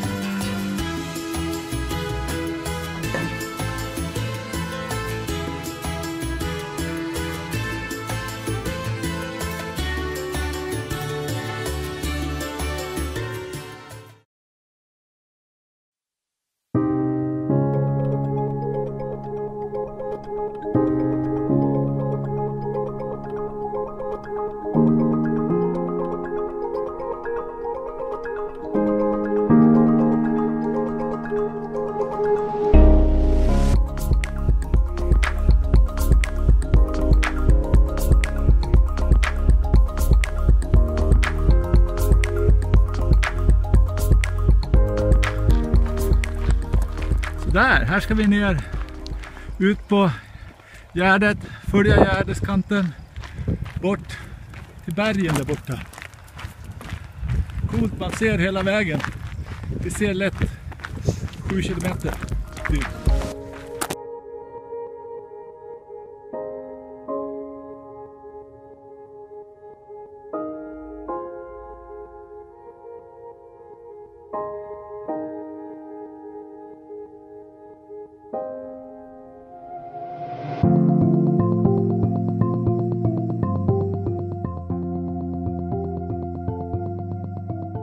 Do you remember the boy who borrowed money from me? I can tell you that we ended up at the same place on several occasions during my hike to Burgos. And every time I looked in his direction, he looked away. My friend told me that when I was not looking, he was looking in my direction. My friend also said, "You can forget that money." After a few days we took a break in an alley. My friend walks into the cafe while I stayed outside with our backpacks. Suddenly the boy comes walking on the street below the alley. He sees me and his face lights up and he walks up to me. He shakes my hand and then he brings out something from his pocket. It's the 6 euros. He hands them over to me and says thanks for the loan. He also says that he thought he never should see me again because I walk so fast. Then he tells me with a smile that he from now never walks past an ATM again. After a short conversation he returns to his friends. When he leaves, I'm full of joy over that I was wrong and that it pays off to help others. I never saw that boy again.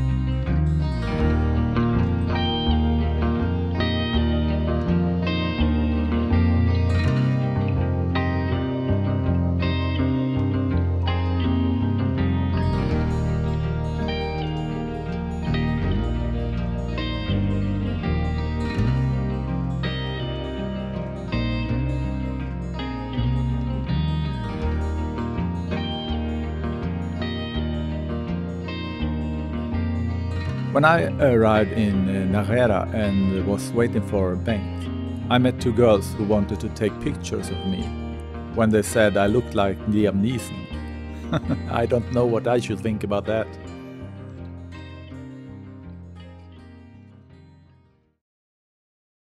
Spanien, 18 maj har just börjat gått. Och vi hade förhoppning om att det kanske inte skulle regna så mycket. Men när man ser på himlen framför sig så de förhoppningarna är borta.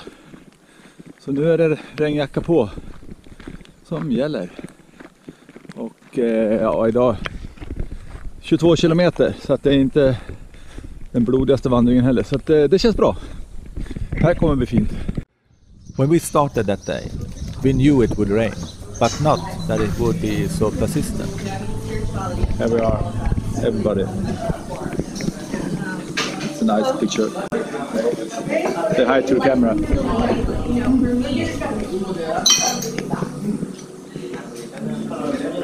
Hi. Kind of. Jag går och bänga. Okej, det regnar lite grann som ni ser i rännilarna på sidan om Bengt här. Igår var det helt torrt. Men det är schysst med lite regn. Bengt han gillar det, eller hur? Det är kanon! Yes, det är bra det. Det är härligt. Man får bita ihop lite. Jag kan säga att skorna är redan fulla med vatten. Och ja. Något sånt här ser det ut. Det ser ut som att det kommer att fortsätta de närmaste 3 timmarna. Ja, här står jag. Tittar ut över nejden, jag får säga. Bengt kämpar upp för. Det är fantastiskt vad det har regnat alltså. Det är mängder. Och det är många som kämpar fram här i blåsten. Just här är det, där jag står just nu, eller går, är lite vindstilla mellan 2 åsar. Eller vad jag ska kalla det för. Men det blåser lite snålt. Jag tror jag kan tippa det kanske är en 11-12 grader varmt i alla fall. Vi har väl ungefär, ja vad ska jag tippa, vi har kanske gått lite mer än hälften. Här ser man hur lågt molnen står. Vi går precis över trädtopparna, eller in i träden här i byn vi ska till nu. Sen efter det har vi ungefär 7 kilometer kvar. Det ser lite mörkt ut där borta. Så även om det har för tillfället inte droppar så mycket från himlen, så får vi nog räkna med att det kommer ett gäng till med regndroppar. After walking for a few hours in the rain, we arrived at the cafe on the golf course. We had a coffee and a croissant, and most important, we got a break from the rain. Unfortunately, Bengt got a problem with his stomach and decided to not walk the last part that day. But I had no other choice than to go out into the rain again and keep walking. Oj, om den här synen är det, jag tror det är Santo Domingos någonting, så är det målet för idag. Och jag har faktiskt gått på som tusan här sen Bengt stannade kvar på golfklubben och han mådde inte så bra, mådde illa, så att jag efter det har jag gått på, för jag fryser som tusan och jag speedar på här. Och det ser ut som att det kanske är en 3 kilometer kvar då. Men det är ju fantastiskt, det är ju bara en halvtimme, det är ju ingenting. Nu tar vi det här, nu kör vi! When I arrived in Santo Domingo de la Calzada, was Bengt still at the golf club waiting for a taxi. We had not pre-booked any hostel, so I started to look for accommodation. I think I went to all the hostels in the village and got the same answer all the time. Completo. I began to lose faith that I would find a hostel when I saw a sign about a small hotel and went there. The place was owned by some nuns. They had 1 room left, but it cost €54 and it was only for the room. It was a lot of money, but I had no other choice, so I booked us in the room. When Bengt arrived, he told me that he had decided to end his hike and intended to travel back to Sweden. After having dinner at a small local restaurant, we spent 3 hours trying to find a way for him to get home. The nuns were very friendly, but unfortunately there was no place to wash and dry clothes and shoes, so we had to do that in our little room. The nun taught us how to dry the shoes with newspaper that they gave us. We learned that we had to change paper in the shoes many times. I think I changed paper 12 times before my shoes started to get relatively dry.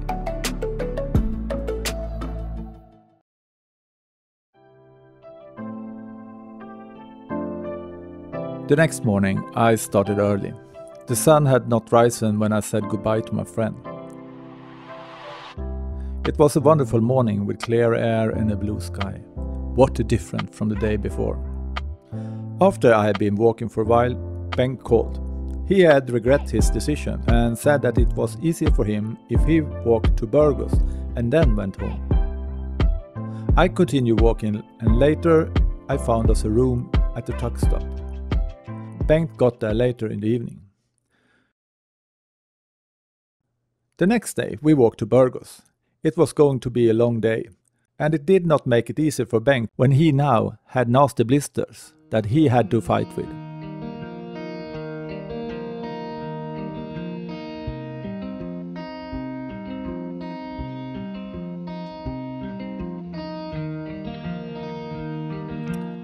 My shoes started to break on the inside, and I was lucky to find a store where I could buy new inner soles again.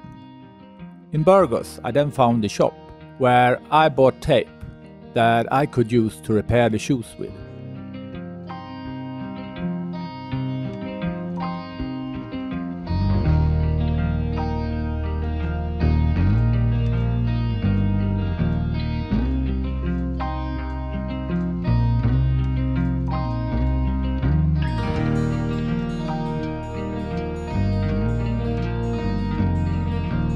When you walk long distances, you have to keep your energy level up, and sometimes you do a little weird things as destruction, as we did here. Hallå, hola! Nu kör vi lite rock Camino!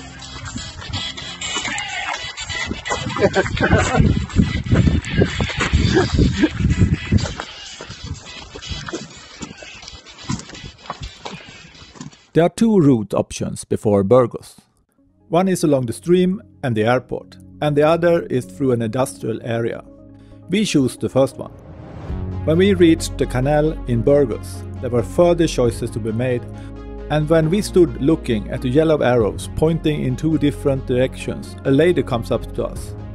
She did not speak English, but showed us with her body language that we should not take the road to the right. She pointed to her arm. We understood what she meant, thanked her and walked over a bridge into the park. And then we followed the canal to the Cathedral of Burgos.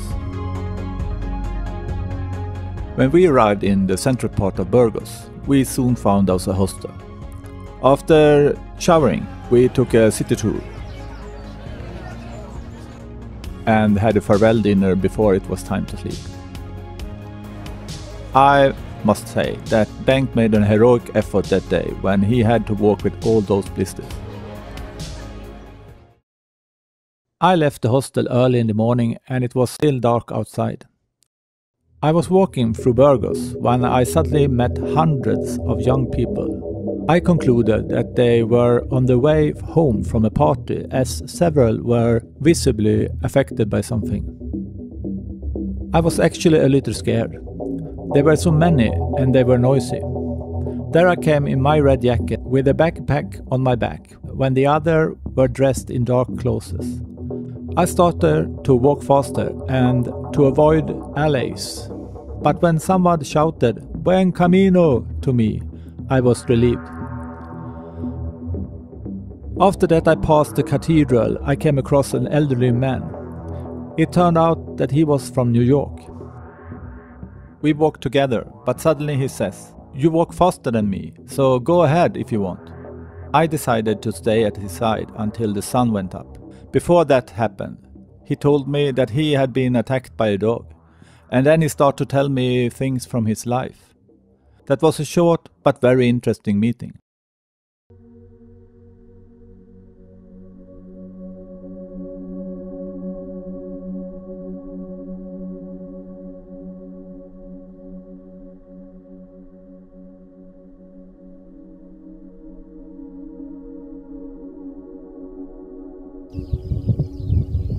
Okej, därifrån kommer jag. Jag kan se någon vandrare möjligtvis i horisonten. Och sen så ser det ut så här runt omkring. Och jag kan säga, så här har det sett ut de senaste timmarna. Jag går här på en väg. Och har ingen aning om när jag är framme i målet. För att det finns ingenting i naturen som jag direkt kan avläsa mot. Inga skyltar om var det är någonstans. Men det är ett otroligt fågelliv för det kvittrar mycket. Jag vet inte om det hörs.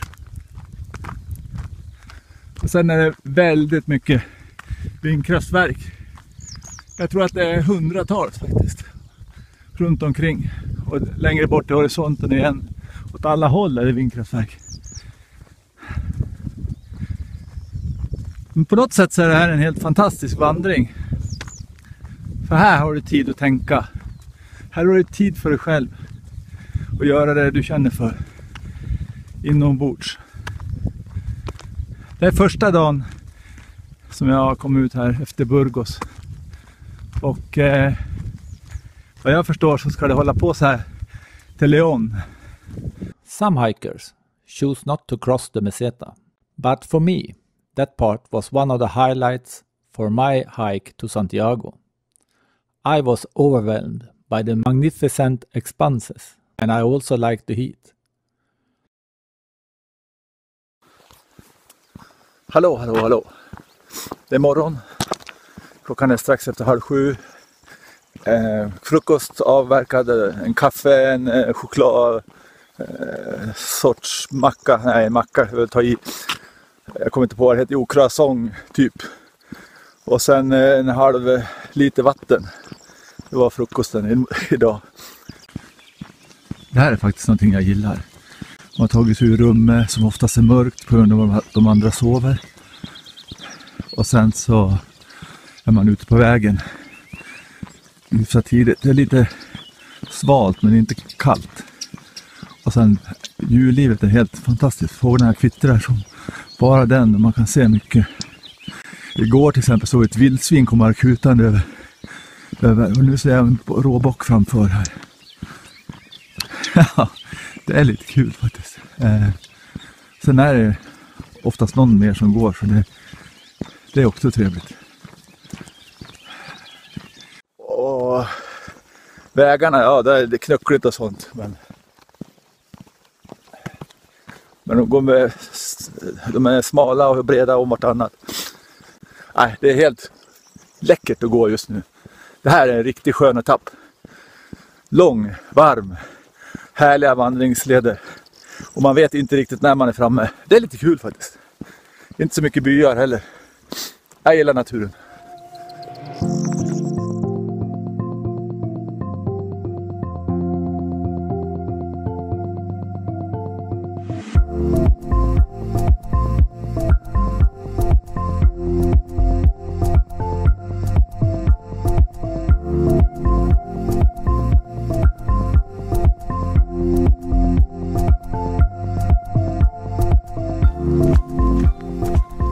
Det är så coolt. Här går jag och jag ser ju att jag ska över det här berget framför mig. Och jag ser vägen upp. Och det är säkert 4 kilometer, 5 kanske dit. När jag är klar, 4 kanske. Ja, och när jag når dit så kommer jag se minst någon mil igen. Och det är så coolt för det finns ingen återvändo. Du ska bara gå här. Och miljön är helt fantastisk. Och jag lämnar precis en by som hade 3 kyrkor. Och skulle jag ta ett kort på varje kyrka som jag har sett under den här leden fram nu, så är det ju flera 100 kort. Men jag försöker gå in i en kyrka om dagen. Och för att du blir alltid överraskad ibland av de små kapellen faktiskt.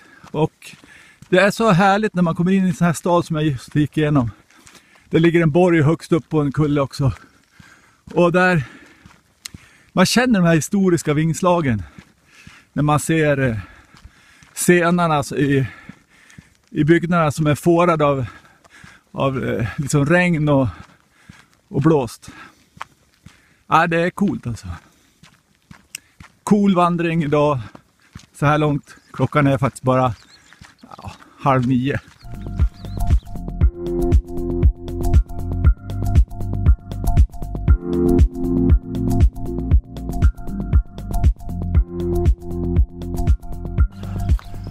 Jag brukar säga att jag gillar när man kan se långt.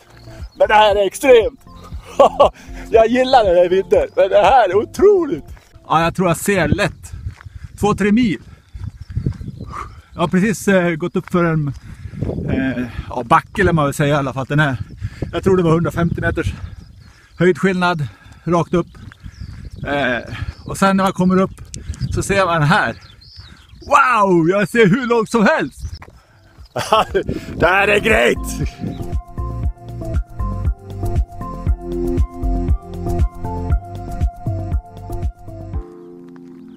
Det här kallar jag korsning. Jag ser nog lätt i alla fall 1 mil åt varsitt håll. Wow!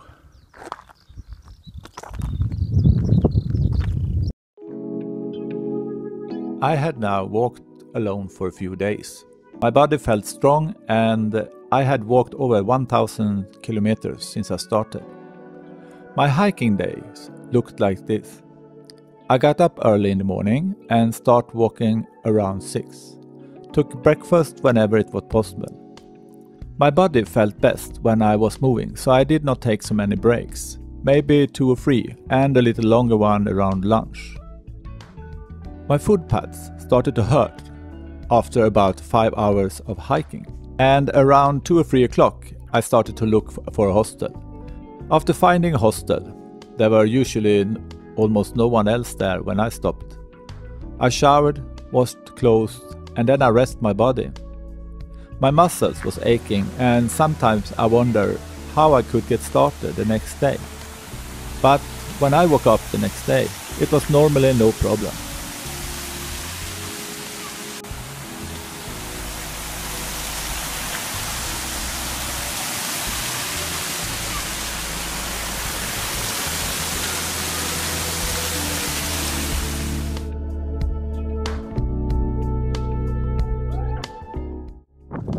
Okej, jag har ungefär 3 kilometer kvar till en by där jag ska ta ett beslut om jag ska fortsätta gå. Jag har gått ungefär 18-19 kilometer typ när jag kommer fram till byn. Och varför jag ska ta beslut är för att efter byn så är det en sträcka på 18 kilometer, alltså nästan 4 timmar, där det inte finns någon chans att få tag i vatten eller solskydd, utan man går så här ute som jag gör nu. Så att det kan bli väldigt varmt och tröttande. I was told that after the village Carrion, it would be a phase that was very long and where I would not be able to find protection from the sun or could refill the liquid. That morning, when I left from Ista, I decided that if I came to Carrion not later than 10 o'clock, I would continue to walk to Calzadilla de Cuesa. But if I arrived later, then I should spend the night in Carrion. I got to Carrion 9:45. Så, då är jag beredd att gå vidare. Jag har förberett mig. Solskyddsolja, solbrillor, huvudbonad. Jag har även för halsen. Och sen så har jag också ätit och druckit. Och jag har 2 liter vatten och annat smått och gott som jag kan tänkas behöva. Så att jag är tillsiktsfull. Jag har gått lika långt innan. Så klockan är ungefär 10 just nu. Och man kan ju bli stressad av det här. Eftersom det inte ska finnas något solskydd heller. Utan det ska vara under solen hela tiden. I 4 timmar. Och då gäller det att vända det mentalt. Och jag vänder det på det sättet. Jag säger att jag har gjort det här förr i Frankrike. Så det är klart vi kör. Så det är en ny utmaning. Framåt. Vamos. Jag har gått på en asfaltdel. Ja, jag tror det är i alla fall i 4 kilometer och sånt där. Så. Det är inte många vandrare här eller. Den här tiden på dagen.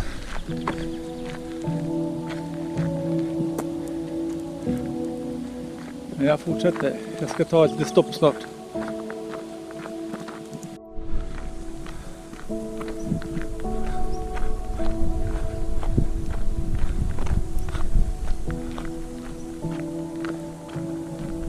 Ja, det ser fortfarande ut så här. Steg efter steg.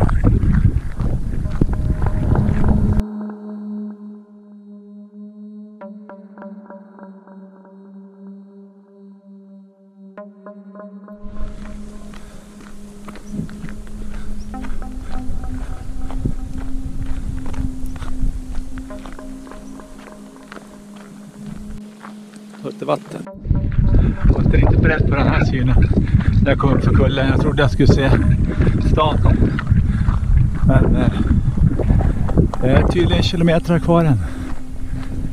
Det ser ut så här fortfarande, men nu börjar det skymta något hus. Det är nog kyrkogård, jag vet inte. Men jag ska väl finnas någon stad eller by här någonstans. Fast jag tror att den har till bort fortfarande.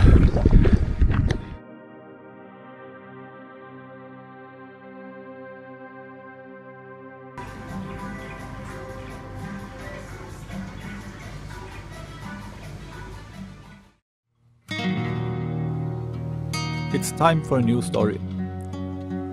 This day, my goal was Berciano del Real Camino. You can walk an alternative way if you want, and not pass this village. Anyway, I had stopped and bought some new socks in Sagun, so I arrived late afternoon in the village. And when I asked around for a hostel, everything was fully booked. Then I found what I thought was a municipal albergue. There was a long queue outside. I started to ask around, and they told me that it was not possible to pre-book any beds at this albergue. They also told me that this albergue had 50 beds, and when I started to counting the hikers in the queue, I found out that I was number 37, so if I stayed I would have a bed. I was standing there in the queue. There was no shade from the sun and it was over 28 degrees Celsius. But I had walked 35k, so I was too tired to keep walking. When I got my bed, I walked around a bit in the village and I waited for the dinner, which was donativo. The albergue was Catholic and was managed by two brothers. They started a joint dinner by rap a prayer. And then we other had to sing something in our native language, and they recorded it all with a video cam. One nationality after another sang, and I sat there quietly, because I was the only Swede there. When they said there was only one left from Switzerland, I was quiet. Nobody said anything. Then a guy from South Korea, who I met before, pointed at me and says, "He has not sung." They asked me where I came from, and I said Sweden. And then it was no way out. I just had to get up and sing. I think they wanted me to sing ABBA, but I sang "Du ska inte tro det blir sommar om inte någon sätter fart." Okay, this is Italy's contribution.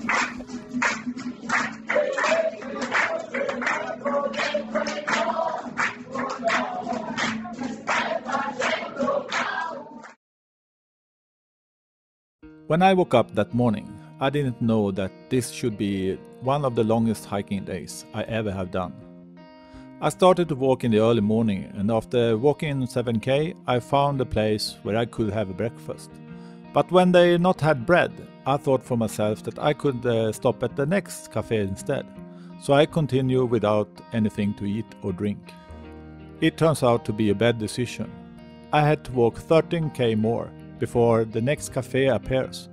So no breakfast in the first 20k. Before I reached the village where I planned to stay, I took a break in Mansilla, and there I met a small group of Swedes. That was fun, when I almost never met any from Scandinavia. I continued, and when I arrived in the village where I planned to stay, I didn't get the good feeling. So I continued toward Lyon. And in Lyon I found a hostel and went for dinner in the old town. Suddenly it started to rain, and I had trouble to find my way back to the hostel when I lost the hostel's name.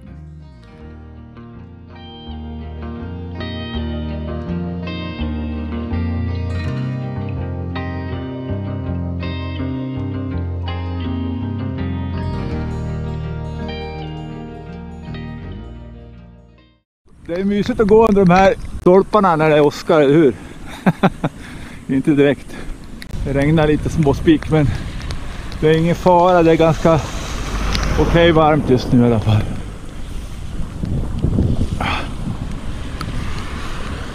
Än så länge fryser jag inte. I och för sig har jag inte gått särskilt länge heller. My shoes had started to give up. I had tried to fix them, but now I was afraid that I would get blisters if I continued to use them.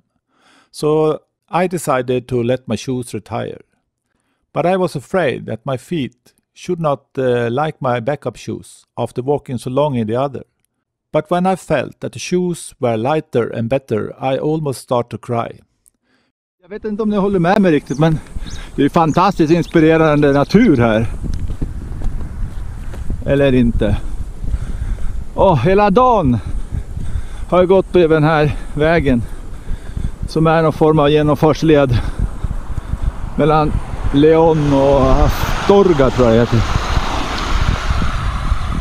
Och ja, det blir inte bättre än så här. Och det ska regna hela dagen och det ska regna imorgon också.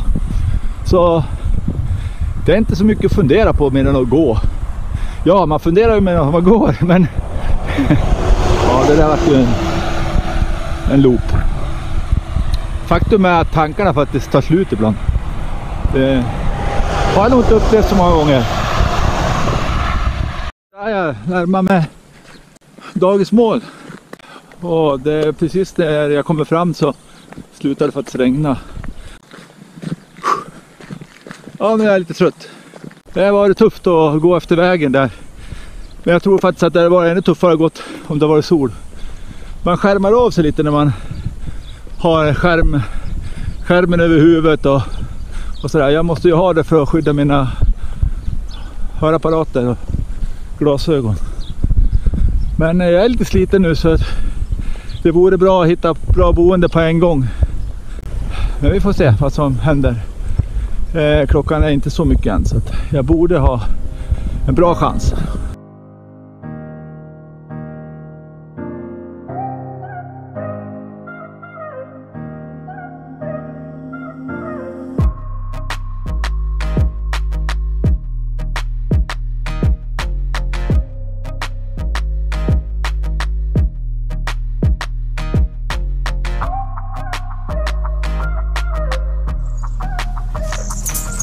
Här sitter jag i berget på gården, innergården. Kanonskönt. Ska äta ett chips. Dricka lite iste som man blir beroende av.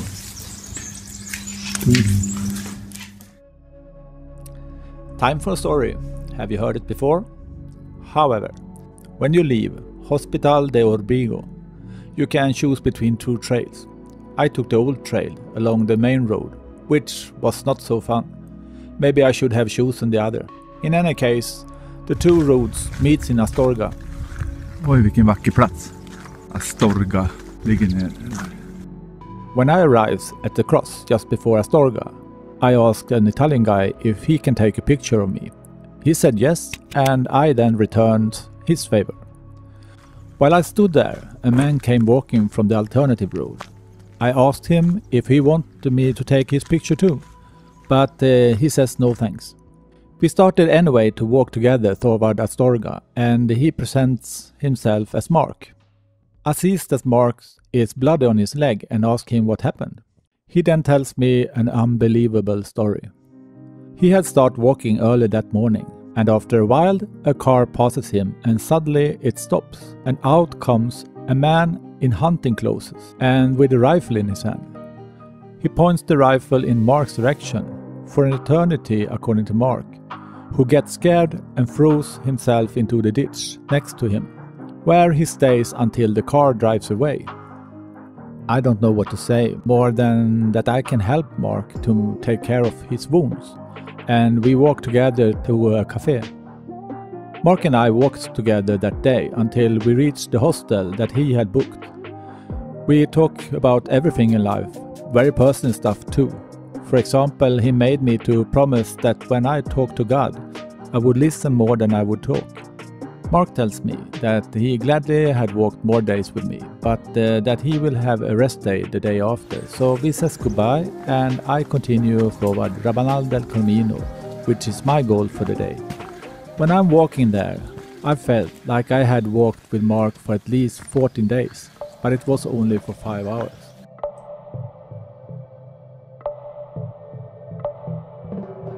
But the day did not end at that time, because when I came to Rabanal del Camino, all hostels was fully booked, so I have to go to Fonsebadon. Ja, nu har jag kommit upp en bit. Jag går för att jag hittar ingenstans bo på förra stället, så det är bara att gå vidare. Så att jag hoppas att nästa ställe har en boendeplats hos mig.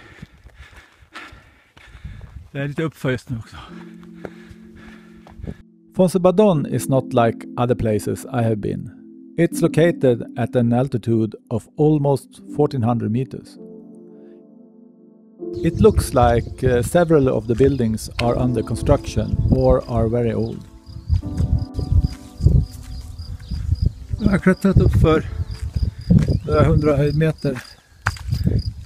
Jag har inte så långt kvar till en av de högsta punkterna på vandringen. Där de har ställt ett kors där man ska lägga sin sten. Som man har med sig hemifrån. Som symboliserar den vandring och börda man bär. Eller har burit. Ja, jag är just nu uppe i en bergsby där jag inte hade tänkt gå till idag, men det blev så eftersom det inte fanns någonstans att bo i de tidigare byarna. Det ser lite annorlunda ut här. Men jag är så nöjd att jag har hittat någonstans att bo. Och nu ska jag se om jag kan få någonting att äta och dricka. I had to walk around and ask for a bed at the few hostels as exists in the village, but everything was completo. When I arrived at the building that looks like a church, is there a man sitting on the porch? And I asked him if all beds are completo. Instead of answering me, the man begins to criticize my pronunciation of the Spanish word. Suddenly another man comes out on the porch and I ask him if they have a bed for the night. The man I now know as Pepe is a volunteer and asks that yes, they have a bed. I have never been so happy. It shows that the church is being renovated by pilgrims and is now an albergue donativo. It has a large room with bunk beds and some mattresses on the floor, a room with a long table and then a small toilet and a shower. But what more do you need? It was a fantastic place, and I had a roof over my head.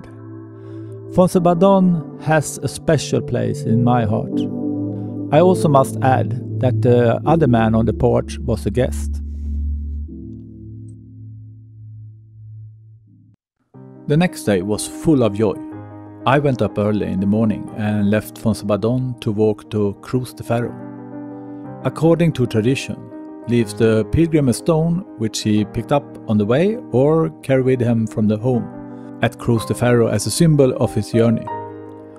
Many pilgrims also leave a greeting in form of a message, a picture, or they leave something mentally that they don't want to continue to carry with them. Där nere ligger byn jag just lämnat och nedanför ser man ljusen från alla andra byar. Skön morgon och jag är lite förväntansfull. When I walked that morning toward Cruz de Ferro, I realized that I was alone and that no one could take a picture of me when I left my stone. I had been looking forward to this for so long and wanted to have that moment on a picture. Ja, det är en underbar morgon. Runt omkring här på bergen så blinkar master. Och framför mig här kan jag ovanför topparna på träden kan jag se den här konturen av det här korset. Och ja, jag är lite förväntansfull. Det är ganska varmt och det blåser lite grann. Nu kan jag se stenhögen framför mig här. Jag ser om jag kan zooma lite. Lagom till när dagen gryr kommer jag fram till Cruz de Ferro. It may have been better to start walking later when other hikers was on the trail, but I wanted to be at Cruz de Ferro at dawn. But what happens?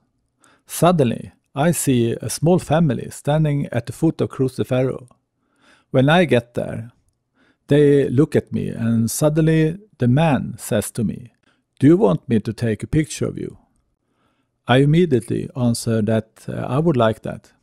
When I hand over the camera, it's like he can read my mind because he asks if I don't want him to film me instead. And yes, that's exactly what I want him to do. I leave my stone, get filmed. When I then walks down to the family to receive the camera, his wife says, "Do you want a hug or something?" I looked puzzled at the man and then at his wife and daughter. But I say, "Yes, thank you." And I give her a hug. I then leave Cruz de Ferro with a smile on my face and with a fantastic feeling inside of me. But one thing I regret is that I did not give anything back to the family, and I never saw them again. They didn't ask me for anything. Jag vet inte om det här leendet är påklistrat, tror ni, va? Nej, det är inte. Det är naturligt. Ja, det känns helt otroligt att gå här just nu. Bara titta bara. Vilken natur. Det är helt otroligt. Vägen är ganska skrovlig och så. Men naturen är ju helt fantastisk. Och jag mår så in i bomben bra just nu.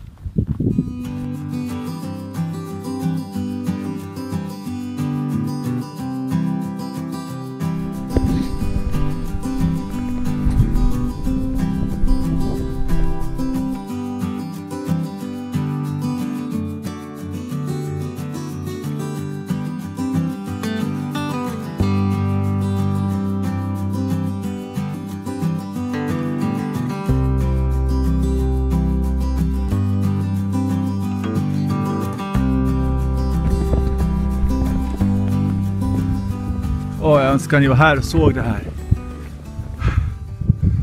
Det är så fantastisk natur. Och himlen är otrolig. Och det luktar gott. Och det är varmt. Och jag har på sånt otroligt skönt humör. Wow!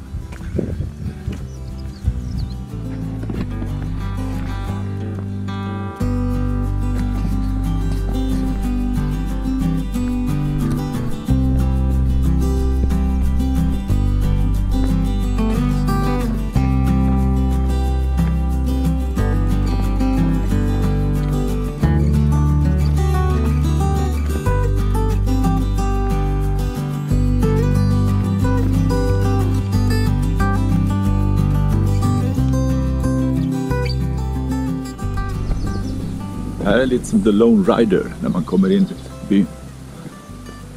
Allt är stängt.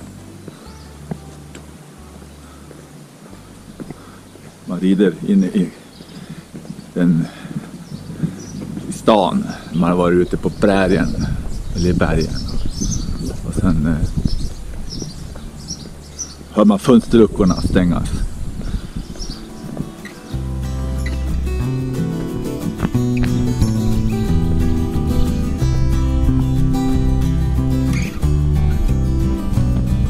It was a fantastic and challenging walk to Ponferrada, which would be my next stop. My plan was to visit the medieval castle Castillo de los Templarios, and also to find a quiet place to stay when I needed to rest. I had pain in my little toe on the right foot and had to take care of it, while I also had to machine wash my clothes. So I found me a room in a small little hotel in the center of Ponferrada.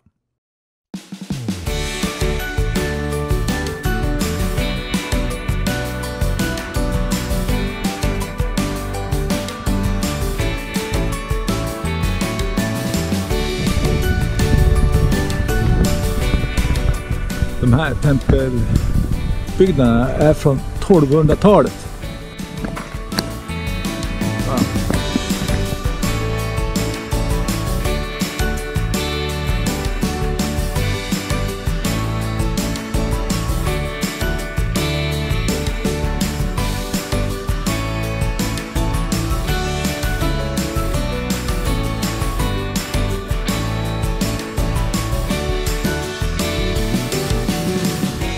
When I had finished my tour of the castle, I found a pizzeria where they played music from the 80s.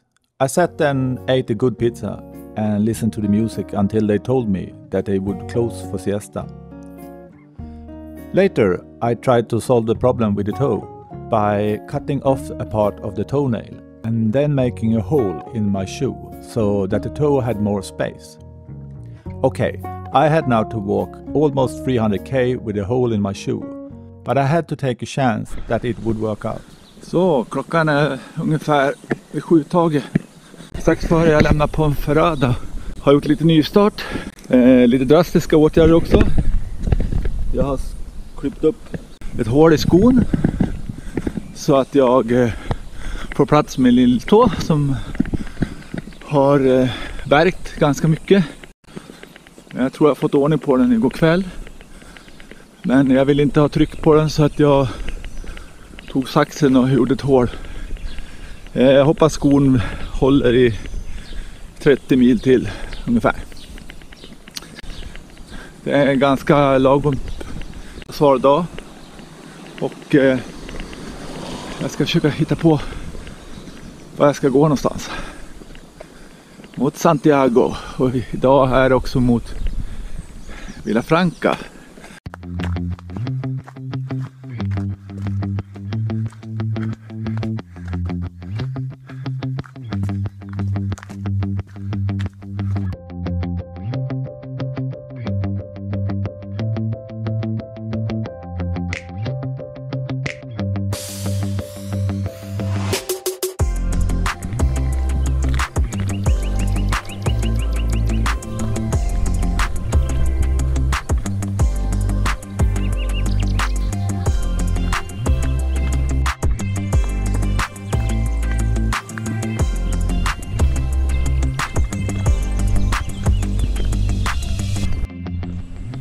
Ja, på väg in mot Vilafranca del Berisso.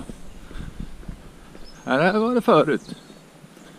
Det här, jag och Camilla började våran vandring för några år sedan. Så säkerligen har jag nog fotat några av bergen här förut. Molnen ligger fortfarande lågt men solen har kommit fram igen. Så det är riktigt skönt att gå.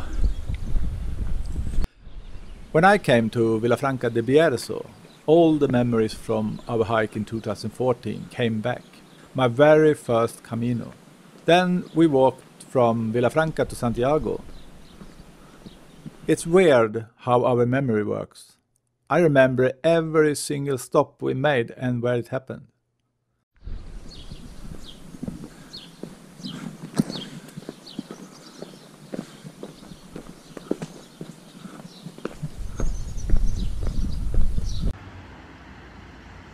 Hej allihopa! Nu är jag i Vilafranca del Berisso. Och bakom mig så finns det en rundel som ser ut som hela Camino-märket. Förra gången vi var här det stod 38 grader på den där skylten. Nu står det 21. Det är lite kul att vara tillbaka faktiskt.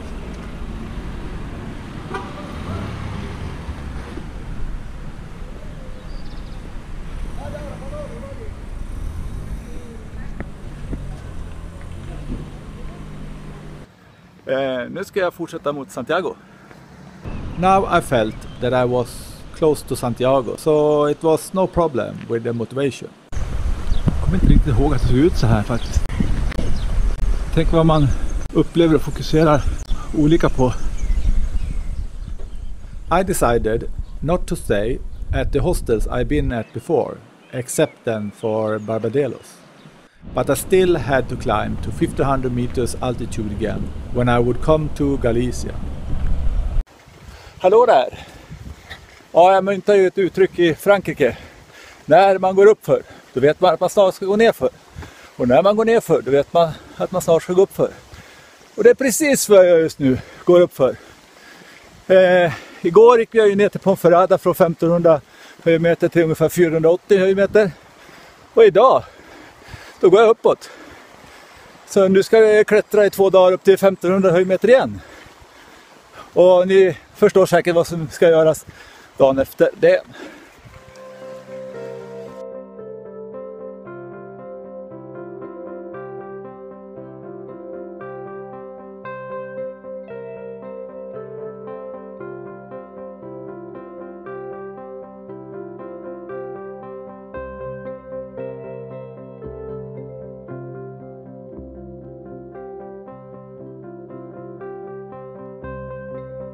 Här, då har jag kommit till vägskälet. Jag vet att jag ska gå ner och sen ska jag gå upp i en ravin.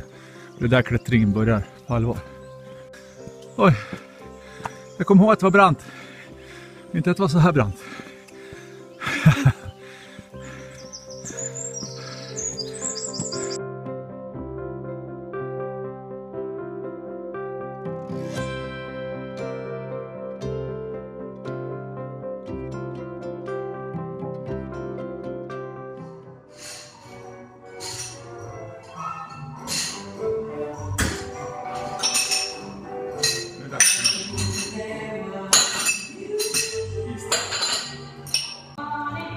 sitter jag och äter morotskaka och dricker iste. Och det är ju jazz. Ja, jag har gått ett par timmar och jag har klättrat upp en bit på berget. Helt okej.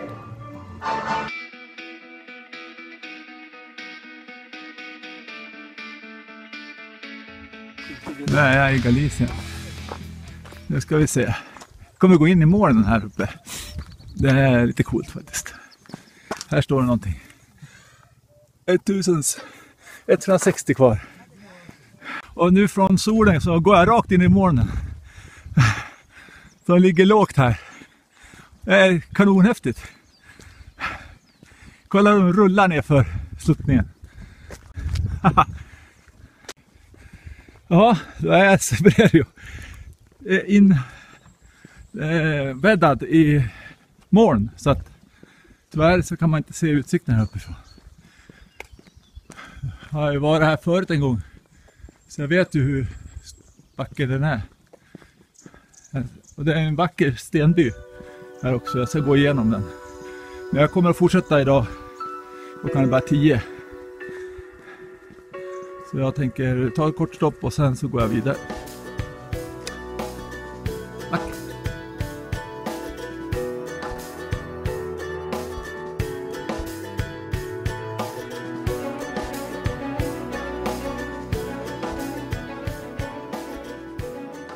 That night I stayed in Fisterra and I would not regret it, when they were so hospitable. There was a nice location at the countryside. Many beds, great premises, lot of food at the joint dinner and nice people. Ja, klockan är nog ungefär 6:30 och solen börjar gå upp. Men kolla alltså, det är väl bara naturen som kan göra det här, är inte det? Titta bara, det är ju helt otroligt. Wow.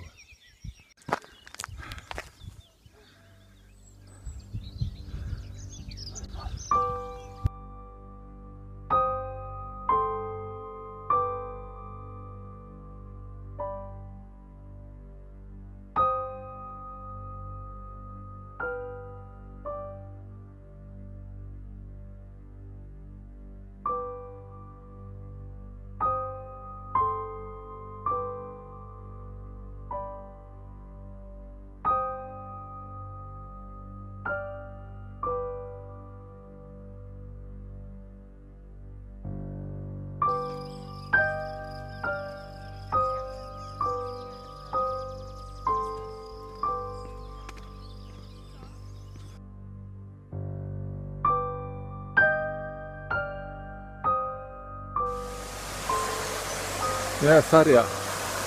Lite skillnad på som vi var här i juli. Och allting var öppet. Här var det flera restauranger och man satt ute och åt. Det var varmt på sjön. Nu är det ingenting. Jag ska försöka hitta någonstans att äta ändå.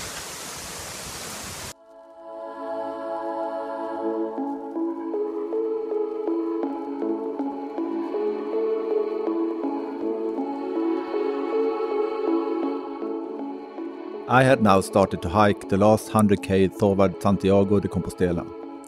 After Sarria, the numbers of hikers increases significantly. Why there are so many more hikers along the road is that you must have traveled at least 100k on foot to get to Compostela.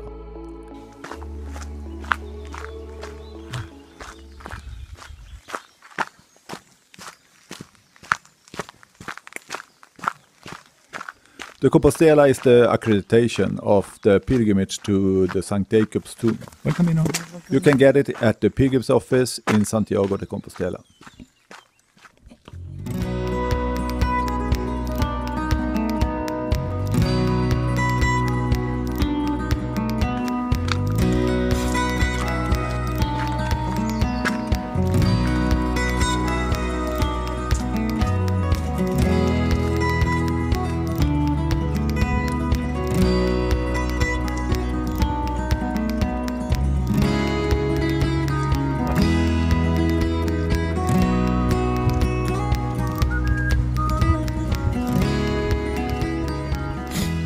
vägen mot Portomarin då.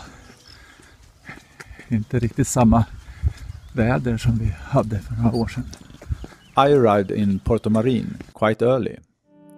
In Portomarin you can visit the church, which they have moved stone by stone, and you can still see the markings on each stone. I had visited Portomarin before, so I decided to continue toward Palace de Rey after eating an omelette. Wow, vilken rhododendronhäck. Långt som helst.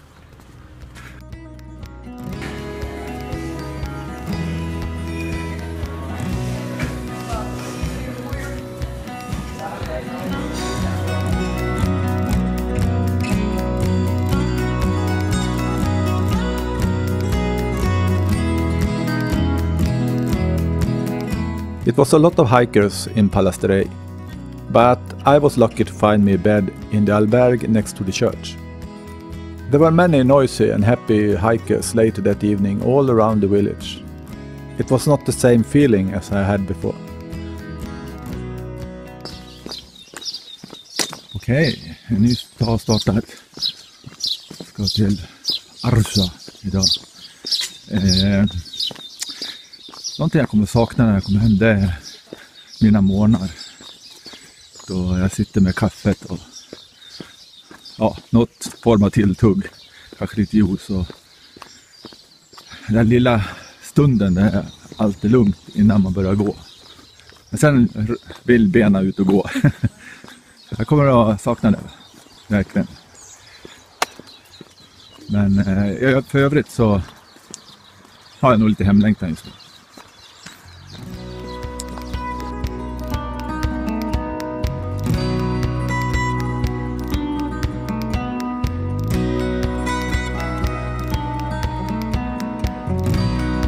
Even though there are many hikers along the way during the last days before Santiago, which makes the hike a little different than what you are used to. Is the nature still fantastic, and the roads you walk are often flat and wide. And the smell from the eucalyptus trees is lovely. Wow, vilken doft! Det är eukalyptusträd. Och det är riktigt luktar eukalyptus. Helt fantastiskt. Det var en fräsch vind in i livet just nu. Man har gått några timmar. Wow.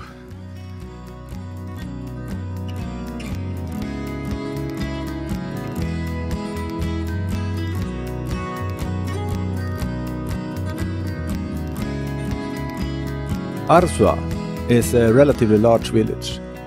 Now I only had one more day of hiking before I would arrive in Santiago de Compostela. I started that day with the same routines I had done the days before. Morgon, klockan är strax efter 6. Jag är på väg nu mot Santiago. Går från Arzua. Det är ungefär 37 kilometer att gå. Så jag bör vara där. Ja, vid 2 kanske. Det är lite mörkt ute. Jag tror det blir muligt idag. Men jag tippar på att det är 14 grader i alla fall. Så det är kortbyxväder. It's often hiker talks about how many kilometers they walks a day. But for me, it was not the competition in walking or to perform. It was more about planning. You can say I went by the clock and the opportunity to find accommodation, and also how the condition of my body was that day.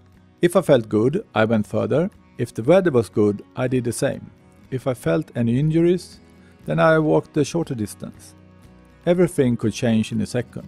A sprain, an injured toe, a blister, the front side of my legs. You could get hurt when you jumped down from the bed.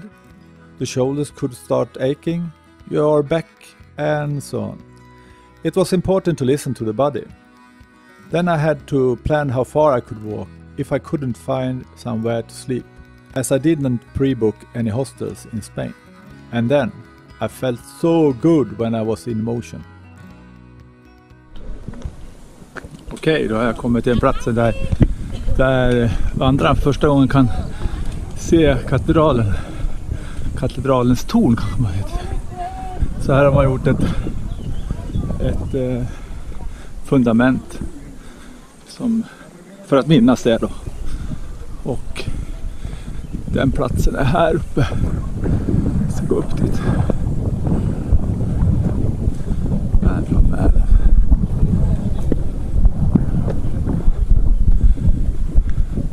Ett rejält fundament som man har fixat. Och Santiago ligger där nere.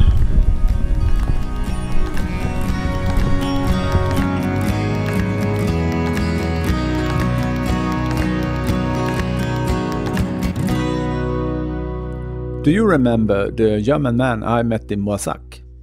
He who said he planned to be in Santiago around the 3rd of June. I thought then that his plan was crazy. My plan was to be in Santiago around the June 17th and had followed my body's daily condition. And now I arrived the 3rd of June in Santiago de Compostela, 14 days ahead of schedule. Okej, kanske är det rätt att gå in i Santiago en lördag. Det är full fart, massa människor. Men nu är jag i alla fall i Santiago. Och till höger har vi katedralen. Nu ska jag se om jag kan hitta någonstans och få en stämpel.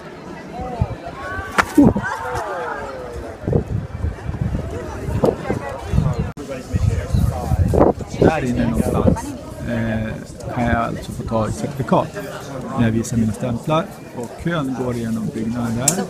Och den byggnaden ut här framför mig. Ner och ner trappan. Så ni förstår att det är några stycken som har den stämpeln och certifikat. To arrive in Santiago de Compostela is special to me, even though it was not the goal this time. I arrived around 2 o'clock and there were a lot of people in motion. I had a hard time to find anywhere to stay. I went in all different directions, so I had to add many extra kilometers to my free distance book. When I started to give up, I went in the direction of the Convento de Santa Clara de Santiago de Compostela. There I found a hostel, or if it was a hotel with 1 star. Anyway, I got a bed there. I shared a room with a German man and 2 motorcyclists from UK. After leaving my backpack on the room, I went to eat, and then I went to a mass in the cathedral before it was time for me to sleep. It was a strange feeling when so many other hikers celebrated that they had reached Santiago, but I still had a few days to hike before I would reach my goal, the end of the world.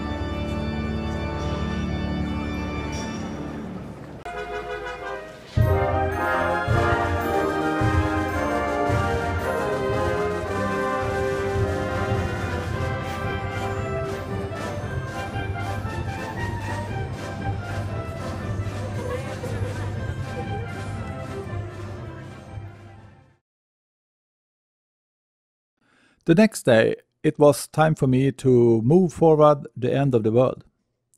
I managed to get the hotel right next to the cathedral to open for breakfast, even though they would not open until 1 hour later. After eating, I started looking for the track. It was not easy to find, but after a while I was on the right way. Var du går i Santiago de Compostela? Här går jag utanför kyrkan. Katedral heter det här. Och ska börja gå mot Fisterra. Ska jag gå ner här. Återkommer snart.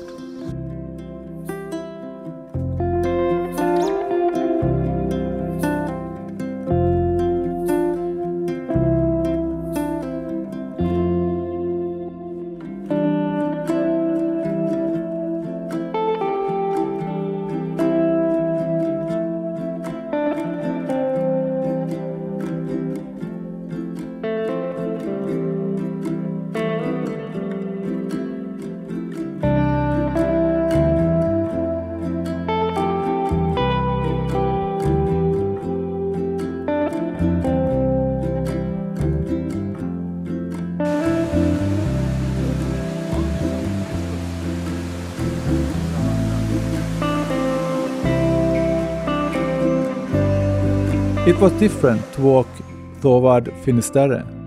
I don't know if I was prepared for what this part of the hike would be like, but in any case there were a lot of hiking along the road and there were many hills to walk, and I barely met any other hikers.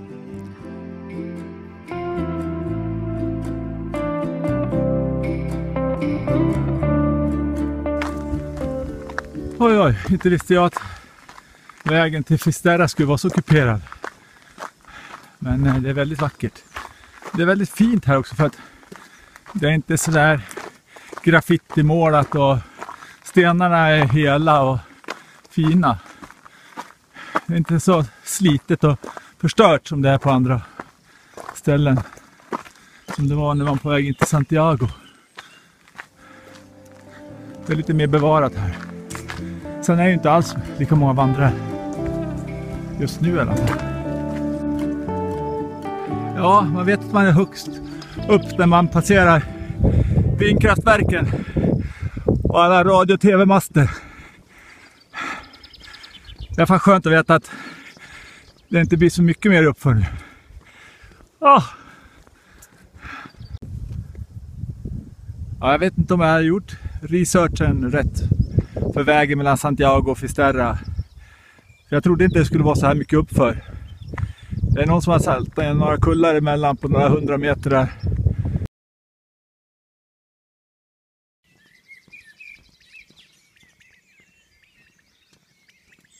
Det här tror jag jag kommer sakna mest. Det här på morgnarna. Ljuset bryter in.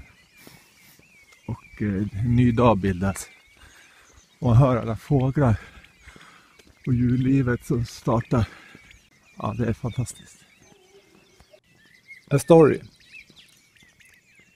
When I started walking in the morning, it was dark and the weather was grey.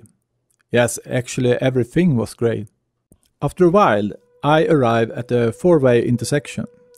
I found a broken sign and then there were strange yellow arrows drawn on the road in all directions. I was ready to walk straight ahead when I discovered a red dot on the hill about 500-600 meters to my left. I also see a sign, but I can't read it from where I was. I decided to go for the red dot. When I get to the sign, I can understand the word detour, but not everything that is written in Spanish. I continue uphill, and when I get closer, I can see that the red dot is a young girl in a red jacket, sitting on her backpack. She says she is not sure if this is the right path and was waiting for other hikers. She also explains that the sign I could not read says that this is a temporary detour. I said to her that we can go together if she wants and see if we can find more signs. She wants to stay, but I walked further uphill, and later I found another sign made of stone that you normally find along the way. I call for the girl and says, "This is the right way." She do the thumb up and waves goodbye to me, and I moves on. If she did not have had a red jacket and I had not seen her, I would have walked in the wrong direction. It does not always go as you plan. I had planned to not walk any longer distances after Santiago and planned my stages based on a tourist map I got from the tourist office in Santiago. The day before I could reach my goal, I had planned to end at a hostel that was about 25k from Finisterre. But when I got there, I saw no hostel. Only a house right next to a factory. And when I read the sign at the roadside, it said that it was 14k to the next opportunity to stop. Said and done, it was only to walk 3 more hours. And add to that it started to rain. Okej, det är inte så jättemysigt just nu. Vädret slog om här och det kom in regn. Och det blåser. Och jag är någonstans på väg ner mot CEE. Jag vet inte hur det uttalas. CEE. Ja, som sagt det regnar lite grann. Och blåser framförallt. Och det är ungefär 18 kilometer kvar till Fisterra. Så jag kommer inte att nå dit idag. CEE ska jag i alla fall nå till. Där jag tänker försöka leta reda på ett boende. För nu är jag både blöt och trött. Och har faktiskt lite ont i benen också. Jag har väl en timme kvar kanske. Jag har inte blivit riktigt som jag tänkt mig idag. Jag tänkte jag skulle gå så här 30 lite grann drygt och så stanna så att det varit en lite lättare dag för imorgon. När jag ska nå Fisterra. Så är jag lite piggare när jag kommer dit. Och det var bara det att där jag skulle stanna hospital och det stod där att det skulle vara alberg och mat och service stod det. Jag hittade bara ett enda hus. En restaurang och den låg alls bredvid en fabrik. Så det kändes inte som att jag ville bo där sista natten. Så det stod där sista maten och sovplatsen innan CE 14 kilometer. Så jag begav mig iväg då. Och resultatet var ju det här. Att jag fick gå i regn. Så jag vet inte om jag gjorde så bra beslut direkt. Men nu kämpar vi på. Där ligger i alla fall havet.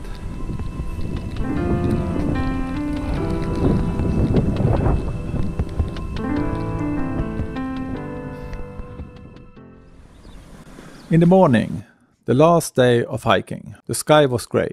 CE på morgonen den 6 juni 2017. Nu ska jag gå de sista 15 kilometerna till Fisterra. Ja, jag är lite förväntansfull. Jag ser hur Fisterra ser ut. Jag hoppas också att solen tittar fram.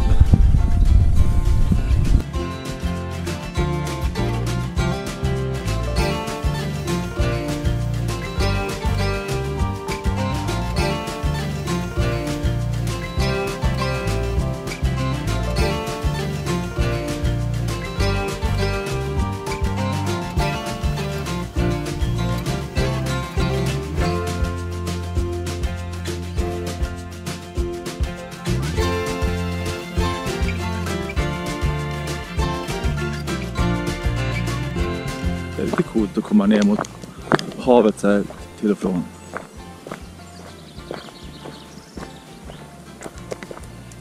Man ser vågorna slå in där över stranden.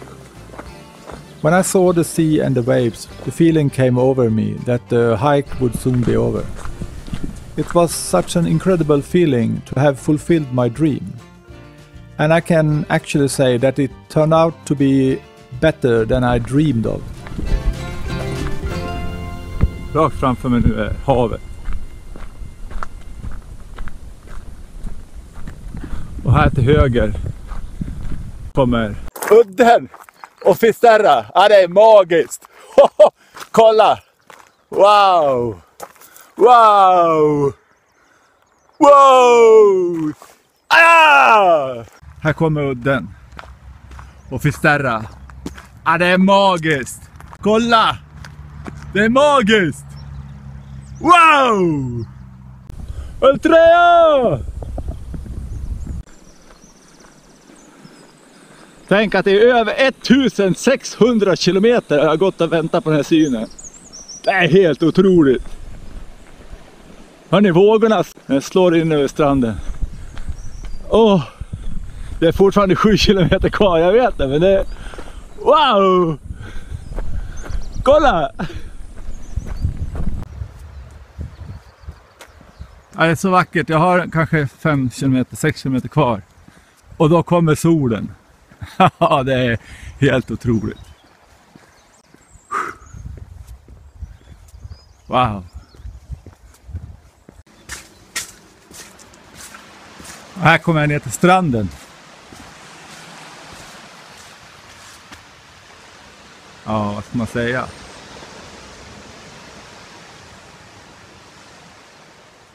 Ja, jag måste ju gå efter stranden.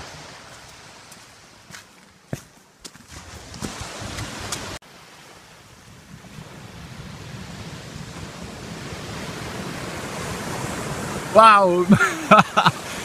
Jag har några kilometer kvar, men det här är helt otroligt. Kommer ner till havet. Woo!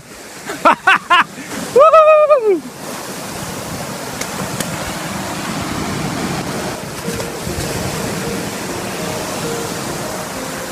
Här går jag nu efter havet.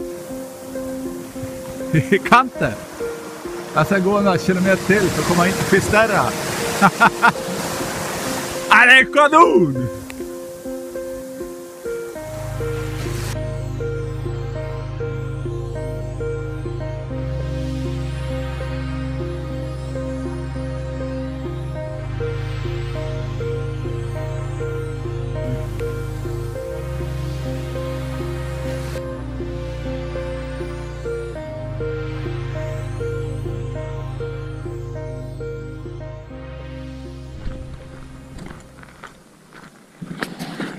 Ja, allting har ett slut. Och jag kommer till mitt slut. Och det är världsände. Utanför Fisterra. Fyren vid Fisterra. Närmare bestämt. Det var en lång resa. Absolut. Det har varit roligt, jobbigt, tankvärt. Ja. Mycket olika saker. Men nu är den slut. Så här når jag målet.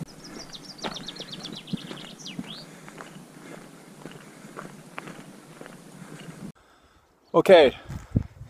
Nu är jag här. Nu är jag på plats. Här är det 0 kilometer kvar. Och jag är uppe vid Cabo de Finisterre. Kolla. Det här har jag längtat efter så länge. Nu är det klart. Yes!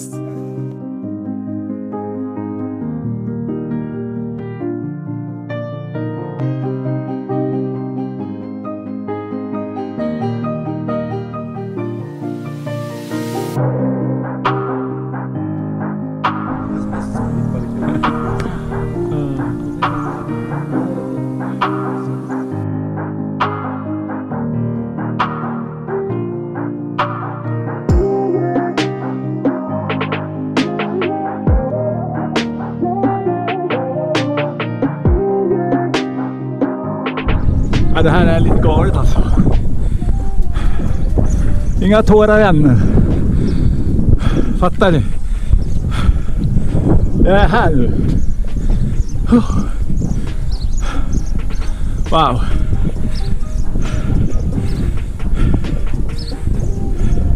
Fyren. Och här uppe är fredspinnen kan man säga. Jag ska gå upp där och titta.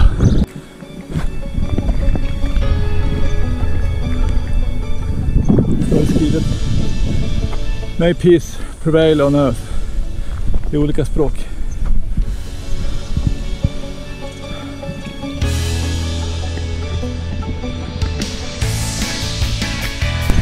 Det här är galet.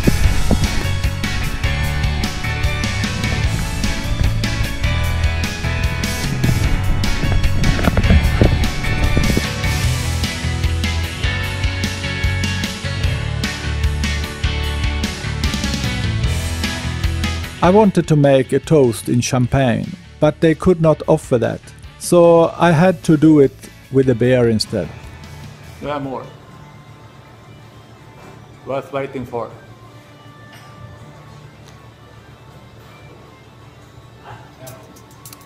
Ja, jag gjorde det.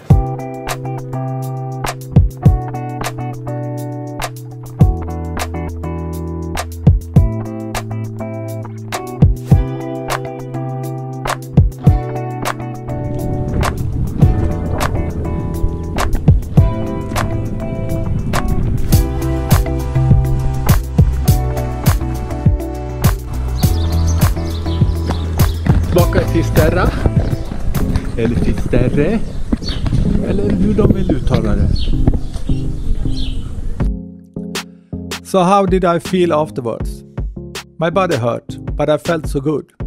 I stayed in Finisterre for 2 nights and threw away clothes and shoes I no longer needed and washed everything else. I then bought a pair of regular walking shoes. The only thing I could not get rid of was that I was still thinking about the man from Germany that I met in France. I would have loved to talk to him again. Här står man och njuter. Ja, jag skulle nog kunna gå upp till den där punkten igen. Men jag vill inte förstöra minnet. Ja, det är fantastiskt härligt. Ha havet bakom sig och sen Fisterra. Ja, jag vet inte vad jag ska säga. Det här var en otroligt härlig tid. Tufft har det varit. Det är inte alla dagar där man njuter när man vaknar och bara vet att man ska ut och gå i regnet eller att man ska upp ett antal kilometer. Men det har varit värt det. Jag har lärt mig massor och ja, jag får ju njuta av det här. Nu ska jag gå ner på stranden och sen ska jag ta en kaffe faktiskt. Underbar resa.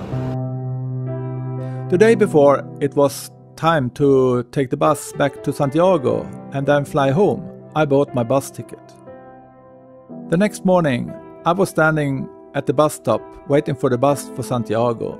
And when the bus arrived, I put my bag in the trunk of the bus. And then, when I put my foot on the first step to get onto the bus, someone touched my arm. I turns around and look into a familiar face. "What are you doing here?" says the man.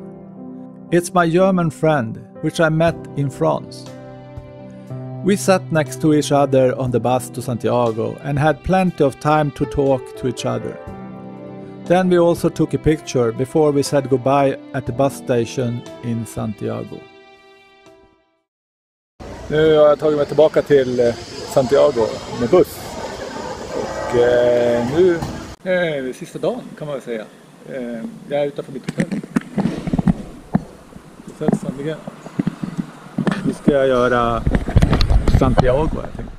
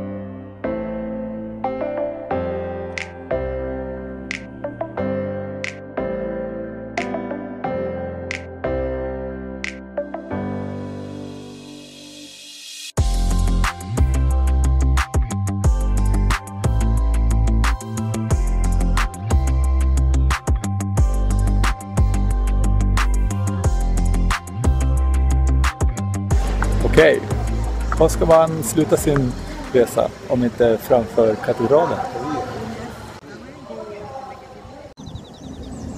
Det var en fantastisk resa, lång väg att gå. Det är helt enkelt hela tiden, men det var värt det. Så tack för mig. Tjo hej!